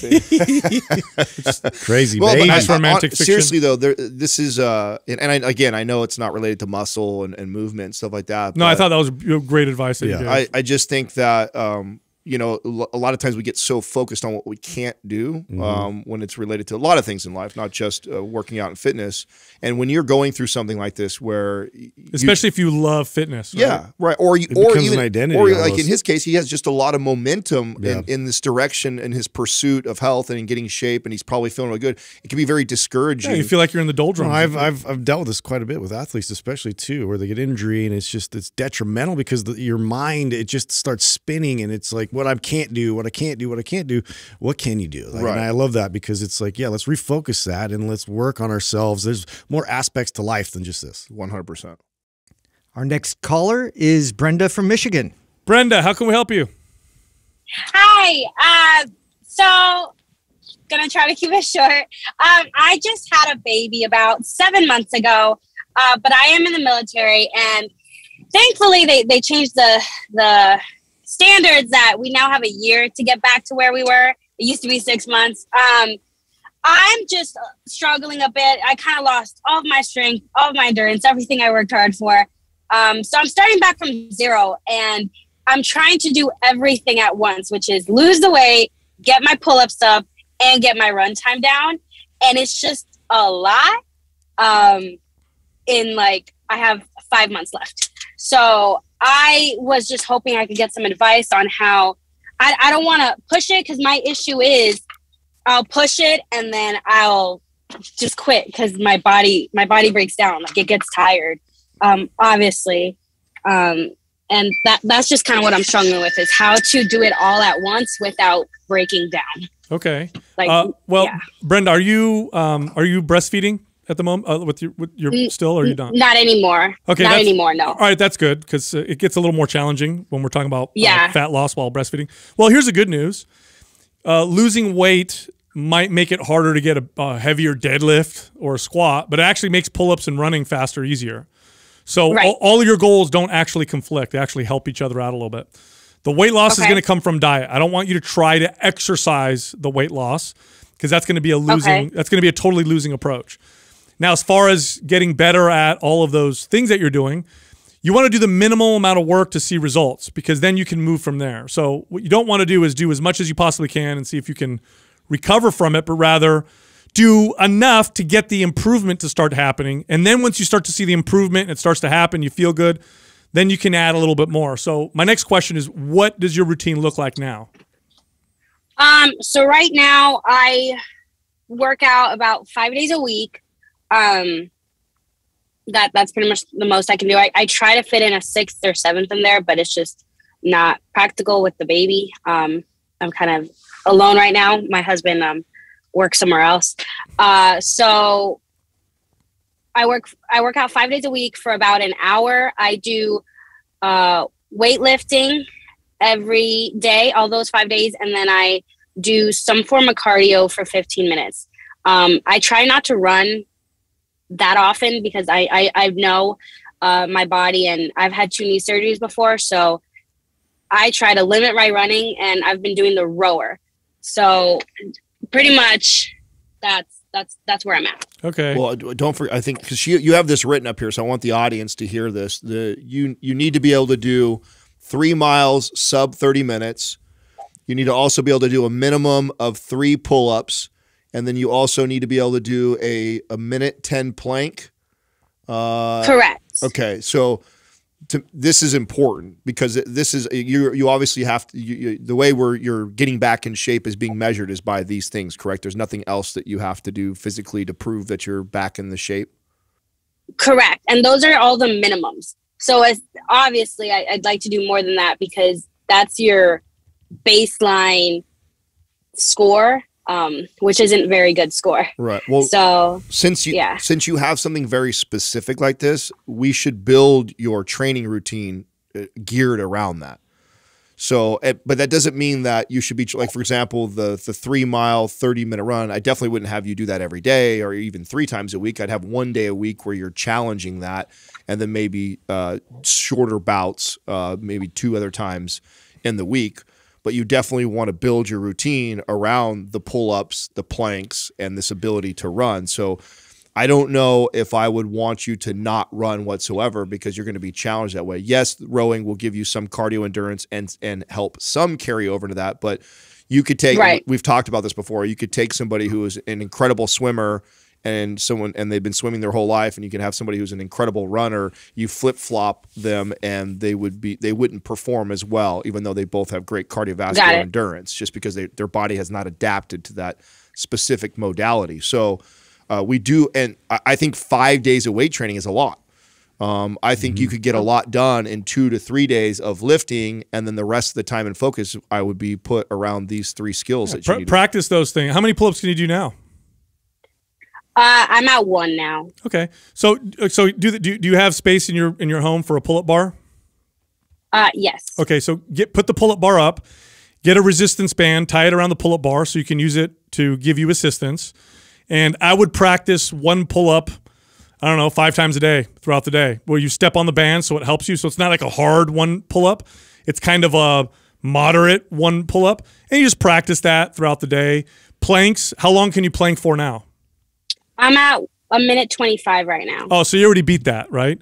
Yeah. Yeah, so, I mean, if you want, you could practice that same way, 30 seconds. So you could do like a 30-second plank a few times a day. Those 2 things right there will get way better just from doing that practice. The run, I think Adam gave you great advice. You could practice once a week for the 3-mile run and then do a couple shorter runs. And then maybe 1 or 2 days a week of full body traditional resistance training. And on those days, you don't need to do the practicing of the pull-ups and the plank. Those days is just the resistance training. And I think you'll see some pretty rapid results that way. Yeah, I mean, I agree with the protocol they're presenting it in terms of like also keeping, because that is like a specific goal you need to consider. But, you know, trying to kind of ease up on trying to tackle everything at once, especially in the beginning, really just focusing on your strength training 2 to 3 times a week, you know, is the major focus there, is to get your body back in strong and resilient. You know, the cardiovascular adaptation is going to come naturally as you start to kind of ramp it up there towards your 5-month sort of goal there. So I would definitely try to taper that in the beginning and start, you know, adding to that in terms of intensity and then go from there. But really the strength should be the focus. And like Sal said, with having a pull-up bar there, just continually practice that as frequently as possible. Yeah, you're not training it, or you're practicing it. You just hop up on the pull-up bar when you walk by, put the strap in your foot, do 1, and it's like moderately hard. If you wanted to, you could probably do 5. That's it, and then you just get down and then just practice it, and you'll see the strength will go up very quickly with that particular movement. And to be more specific with the running, since you mentioned that you've felt your body break down before, part of why you probably feel that way is trying to run 3 miles or more as fast as you can, in addition to strength training 4 to 5 times a week. If you pull back on the weight training so you're not pushing so hard there, and you also scale back on the distance that you're running, I think will help. So for me, it would look something like this. If I was coaching you, you would do 1 to 2 days were just mile runs. When we do the mile run, we're trying to obviously improve your time every time that you do that. One time a week, you would do a mile and a half. Also trying to continually improve that mile and a half time week over week. And then the only 1 day a week would we actually test at the max distance, which would be the 3 miles. And then you're trying to slowly improve that. And that's all I would need you to do. And you would be surprised how fast your body would acclimate to that and get good at it. And then the practicing, like the guy said, with training. But if you are feeling like your body is breaking down, that's a clear indication you're overdoing it. You don't need to do that. There is like a program that's somewhat similar. We don't really highlight very often, which is our OCR program. Does focus specifically on grip training, but also pull-ups and distance running. And so there is a bit of a protocol in there to try and like meet this timed run.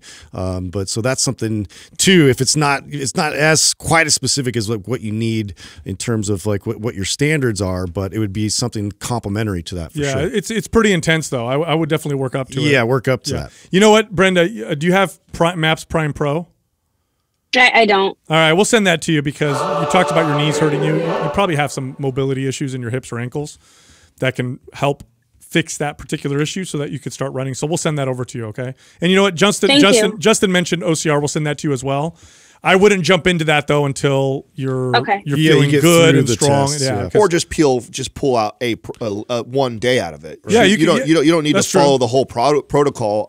I know where Modify Justin. Yeah, Justin is alluding to that because of the pull-ups that we programmed running. in there and the running. So I would look at that as far as the programming and how we set that up, right? And use some of that guidance, and then maybe 1 day a week you can follow one of the foundational training days in there, and that will benefit you. But I wouldn't actually, to Sal's point, follow the whole program to a T because it's a little bit more than what you probably need right now. But you could probably get some value from it, so we'll send that to you too. Thank you very much. Thank you. Thanks, Brenda. You know, this is a common theme, obviously, but it's so. How many times have you guys experienced this? You do less, you get better results. The results finally come. Yeah, and it's always every time that happens to him, I'm always like, obviously, right? Yeah. But it's such a hard switch to make mentally because usually it doesn't compute. Yeah, well, usually doing more and working works. harder equals better. Yeah, right. It's usually not the opposite, but often in many cases, especially with people who like Brenda, who are working so hard and you have a specific goal, oftentimes that's what needs to happen. You need to back off a little bit. Especially when she's weight training 5 days a week and then also running. So much. They're so conflicting, so she'd be far better off doing mobility 3-4 days a week and only strength training once and then focusing on the run if she wants to get good at the run. But the reason why she feels the body breaking down all the time is she's probably sore and tight and immobile from all the strength training and not addressing mobility. And then she goes out and goes for a run for 3 miles or like that, and the body just says, F you, that doesn't feel good. And so then it probably sets her back. So there's definitely a way to scale up to this to be able to do all that. Got to consider the recovery process. Our next caller is Isaiah from Arizona. Isaiah, how can we help you? Hey, guys. Thanks for accepting my call. This is super awesome, and I appreciate what you guys do and the content you guys put out. So I had to say that like everyone else does. So to help set up the question, I am currently a personal trainer. I'm very new. I started this year in June. And the gym that I'm working at, the amount of time that they give us trainers to work with our clients is 30 minutes. And I felt like that is a pretty short amount of time to kind of figure out what kind of program I want to run for them and what kind of exercises I should include, since it's only 30 minutes I have to work with. Listening to you guys, I've really understood the value of making sure you do compound lifts and just the benefits that those offer, especially when the client's goals are weight loss or muscle gain. So I've been trying to really incorporate those, but I feel like they take up a lot of the time that we're given as trainers at the gym I work at. And maybe that's still okay, but I feel like I'm having a hard time figuring out how to program my workout for my clients for only 30 minutes. I love this question. Do you guys remember? It was actually the very beginning of the podcast. I don't think we've talked about this in a long time. We talked about this. Remember, we talked about like if we only had 30 minutes to train a client, like how would we address that? And this similar challenge was that, you know, because I get it. Like a squatting session could literally take 30 minutes by itself. Yep. Right? Totally. So obviously the first thing is, everybody is an individual, and this answer that I'm going to give you would be different based on the client. So and this is where your skill sets will evolve. You'll have to learn to modify and adjust based on the person, their goals, their needs, their inabilities, and so forth. But I do think there is nothing wrong with an entire 30-minute session being dedicated to improving the squat. And so I would actually convince my client that came in that like today we are going to work on the skill of squatting because it's so and I would sell them on why I want to do this because of how beneficial it is for building muscle, for burning body fat, for overall function. Like we want to get good at this. And so the whole session would be around, you know, these priming and mobility movements, and then we would squat. Then we'd do prime and mobility movements, and then we would squat, and just trying to get them good at it. And that would be like one of the training sessions. And then maybe the next day I see him, it's overhead press and bench press or something. Like maybe I can get 2 lifts done. But don't be afraid to do 1 or 2 like full body movements like the squat, a deadlift, standing overhead press. These movements are so fundamental and beneficial to the client that just because you didn't do 7 exercises, like listen, you could do 7 exercises, right, in a workout for somebody and it'd be less effective than 1. And I think that's the hardest part for some people to understand is like, you know, you could have someone do machine bicep curls, tricep push downs, lateral raises, you know, cable rows, and maybe something else. And I would tell you that I could take that same person and do just 1 squat session with them, and they will get more bang for their buck as far as burning fat, building muscle, overall movement, overall health. Like, so don't be afraid to have a session that's completely dedicated to a movement. Yeah, I 100% agree. I mean, simplicity here is key because, I mean, it's so nuanced. There's so many different like cues, so many different things you can, you know, peer into. It actually, they get a lot of value out of that. And you have to consider each person individually, like what's their biggest need? Like what can I really hyper focus in on and educate them and build them, you know, a routine that's going to last them a long lifetime. And so this is something too, like in considering, you know, each joint's function and really like hyper focusing in on that and like alleviating pain or any kind of restriction of the body. You know, we could just do a session mobility wise where I could really like teach them tricks and ways to, you know, place their body in positions where it's going to alleviate a lot of that. It's going to open up new ranges of motion. It's something that they can apply at home. I'm giving them skills to then apply at home and practice. We come back, you know, we move on and we go to something else like maybe a compound lift or something that has a little bit more, you know, involvement in terms of difficulty. So, you know, there's a whole scale with that. Like, it's just, you got to look at it as like, how can I sort of, you know, compartmentalize what I would normally do with a long session with somebody and really just, you know, add as much value by hyper focusing on and educating this client. Yeah, Isaiah, you know your clients, so I would spend that 30 minutes on the stuff that they need you the most for. Yeah. I mean, so it may be overhead press and row. It might be mobility. It might be, you know, correctional exercise. I mean, it depends on the client. And now here's what I would do if I was in your situation. So one of the reasons why I ended up opening up my own studio was because I hated being limited by the big box gyms. They tell me what I can and can't do.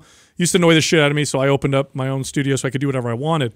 But in the meantime, you're in this facility. You're limited by time, so you got to figure out a way to work around it. Here's what I would do if I were you.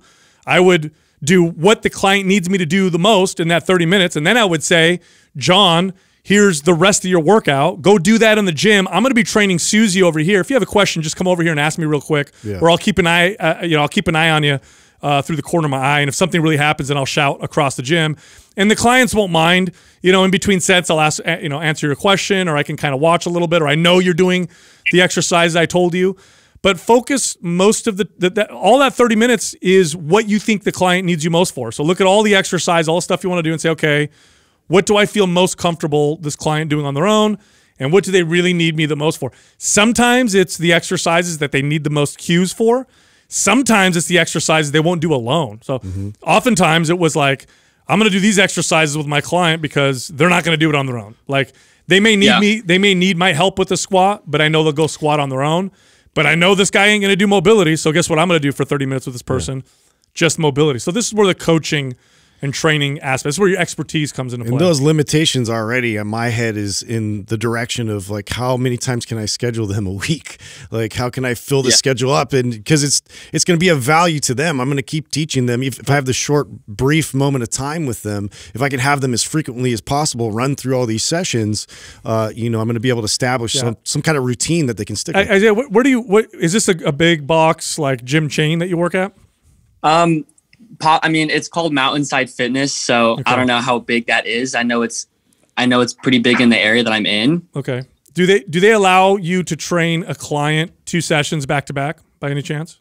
Yeah, and I've done that. It's just not every client has the time to do that, but I have done hour sessions. Yeah, that's okay. That's what I was going to say. So, if I had a client that I'm like, well, here's the deal. In this 30 minutes, I'm going to focus on the stuff you really need me for, but I'm going to be honest with you. You also need me for other stuff as well. I think you need to work with me for an hour. I mean, you're the expert, right? You make the recommendations and you take it from there and you give them an option. Option 1, I'm training you for 30 minutes. I'm going to focus on the stuff you really need me for, but then that means that there's other stuff that you kind of need me for, but you got to do on your own. Or option 2, I'm your trainer. That's it. Everything you do in the gym, you do with me, and I can tell you that you're going to get the best results, and I can guarantee that you're going to be in the best hands doing it that way as well. Well, this also highlights the exception to the rule, right, that we make sometimes. We talk about on the show all the time the benefits of free weights and that, isolation exercises are like inferior to, compound movements and stuff like that. But here's an example of where I would use a lot of machines and real basic movements is I would go, okay, like Sal is saying, I'm going to focus on the thing that they need me the most for in those 30 minutes, and then I'm going to prescribe the rest of them. And I'm going to prescribe things that may not be as good, right? So I know that a barbell bench press is superior to a machine cable fly or a machine press, right? I know that. But maybe I'm limited to the time, and I know there's other things that I could help them out even more. So for the time being, I might squat with them for that 30 minutes and then tell them, I want you to use the machine press here and this tricep push down machine here and this bicep curl machine here and then this lateral machine here, and that's what you're going to do after you and I squat together. Or this is what I want you to do tomorrow when you don't see me. So I would use these exercises that we typically would say are inferior to other barbell dumbbell movements because I'm limited to how much time I can support this client. Or you might have a client who actually, once you show them one time, they do have pretty good form, and you can trust them to go do a, dumbbell skull crusher, or they do pick up bench press, and so you can prescribe that. But I think the answer is pretty much the same from all of us. Is you as a trainer need to figure out what, if you looked at the perfect program where you weren't limited by time, where are the areas that they will need you the most, and that's where you focus your time, and then the rest you prescribe and tell them to do on their own. That's perfect. Yeah, that was my thought process, and I figured you guys would also say the same thing. So my thought process was if I only have 30 minutes of them, the best thing I can do for them is to provide the best service I can in that 30 minutes. And I've really learned how valuable the compound lifts are. So I've been starting out my sessions with those lifts, squats, deadlifts, bench press, because I feel like those are going to give them the most benefit. And some of those lifts, you really need help doing that. Like you obviously need a spotter when it comes to bench or to watch form when you squat. So I've been really focusing my sessions on those. And sometimes they take up half of the time. Sometimes they take up the whole time. Like in a 5x5 squats, like 30 minutes goes by pretty quick. Yep, right. And they haven't complained that it's boring or that they're not having fun. They're seeing good progress and they're getting good results. So I just figured I would get some validation from you guys first. But let me interrupt too. Okay, this is a mistake, and also I don't think you're making this mistake, but be aware of this. A mistake that a lot of new trainers make is they completely forget human behavior. What your client needs you the most for sometimes is what you think they need the most, and sometimes it's just like I said earlier, like I got a client who definitely benefit from me doing lots of, squats with them, but I also know that they're going to do some form of squats on their own. But the one thing that they always avoid is mobility work. So guess what I'm going to do for 30 minutes with that person? Mobility work, right? So you got to think like that. what does the client need the most from me, and what is going to benefit them the most. Do that in the 30 minutes. So sometimes it's going to be the compound lifts. Sometimes it's going to be the stuff that the client won't do on their own, even though they know how to and they can. They just don't do it on their own. So that's what you end up doing. And when you have multiple things that you're trying to address, like because maybe you're hearing salary and you're like, shit, man, they really need me for squat, they really need me for deadlift, they really need. So there's nothing wrong with you doing this. Like, and by the way, the more you plan this out and share with your clients, the better your re-signs will be. So they see that you have this long-term plan. And you might say, hey, I'm limited to only 30 minutes with you. So this month, what I'm going to do is every 30-minute session is going to be different, and I'm going to go over what I think are the 12 most important movements I want you to do. And so every workout is different for an entire month. And then they practice on their own. That's right. And then they practice on their own, and then you focus on maybe just a couple at a time. Does that make sense? Like, so there's, and I tell you, like, talk about setting up re-signs. This is a great way to set up your re-sign because they see that you have this long old plan laid out for them. Tremendous value. You're going to get tons of value in your coaching by you. And what might end up happening, and I guarantee this will happen to you if you do a good job of this, many of them are like, man, this 1 day or 2 day a week, 30-minute thing is just not enough for me. Can we do more? I love it. I want to do more of it. Right. And so that's another way to lay this out is to, plan it out weeks or months in advance of everything you're going to be covering with them. And then you'll be asking them to do some of the things on their own. Got it. Yeah. Very helpful. Thank you. No problem. Your guys' show has taught me more than my certification has, so I appreciate your guys' content. Which certification was it by any chance? And I've learned a lot, so I'm not going to discredit them, but I went through NASM. I was joking. We all started up with that. Yeah, we all started with NASM, so they're great certification. Thanks for calling in. Oh, by the way, is there any program you want for free? Because I'm in a giving mood. It's a holiday season. Santa Claus. I would really like. I'd be a fan of either anabolic or performance would be awesome. No problem. I'll give you a 5% off code. Just use Adam. No, I'm just kidding. We'll send both those to you. Okay? Wait a second though. Wait a second before I let you commit to that. Do you own Prime Pro or Prime? No. Okay. So I'm not going to let you. I'm not going to let you pick because here's the deal. Those two programs for trainers and coaches. I've said this on the podcast again, so I'm going to insult you a little bit right here. You're an idiot if you don't own those and you're a trainer and a coach. Those two programs are so valuable for you as a trainer and coach. Like when it comes to addressing issues with the clients, if you own those or you have those, you should be able to go back and reference that and be able to blow essential your clients' for minds. your tools. All right, Isaiah, check this out. All right, like I said, we're in a giving mood right now. You're a trainer. You're one of our favorite people. We love coaches and trainers because we are coaches and trainers. I'm going to give you Prime Pro, Anabolic, and Performance for free. There you go. Oh, wow. Whoa. All right. Thank you. No problem, man. Now listen, you got to do one thing for me. Go be the top trainer in your gym. Go out there and change kick ass, and then go open your own studio so you don't have to follow these stupid rules. Yeah. I will do that. I can do that. All right, man. Thank you. Thank you. Change lives, buddy. You know what's really annoying to me that gyms do, I can't stand, is they fail to recognize the following. What's best for the client is best for the business. They just don't think of that sometimes. What they think to themselves is 30-minute sessions, we can fit this many more clients. Number crunching. It's a lower price point. We're going to sell more training. No, what's best for the person, what's going to give them the best results, improve their consistency the most, it's going to give the trainers the most tools to do the best job. That's what's going to make your business and your gym crush. Pricing and time length. It's a race to the bottom. It just annoys the crap out of me, and I really wish that a lot of them would do this. And it was funny when I would run gyms, I would do what I wanted to do half the time and not what they told me to do because I understood this. And luckily, they left me alone because when they'd see the money, then they'd say, okay, well, Sal, you keep doing your thing. But it really bothers me when they do that. You know? Yeah, I remember this, though. That was the push for a while because it made sense corporate-wise. Like, let's be as efficient as possible. Let's lower price point because maybe price is the biggest barrier. But, then you had trainers out there like me. I'm like, I want to sell the biggest package I possibly can. Like, I don't want to so I would have to sell these 30-minute sessions and I would just stack them all back to back to back. Yeah, so exactly. That's what I do. Well, I'm going to use this opportunity to continue to insult Isaiah and all the other trainers. I'm serious, Kate. The kid just said it's a valid point. You're the Grinch.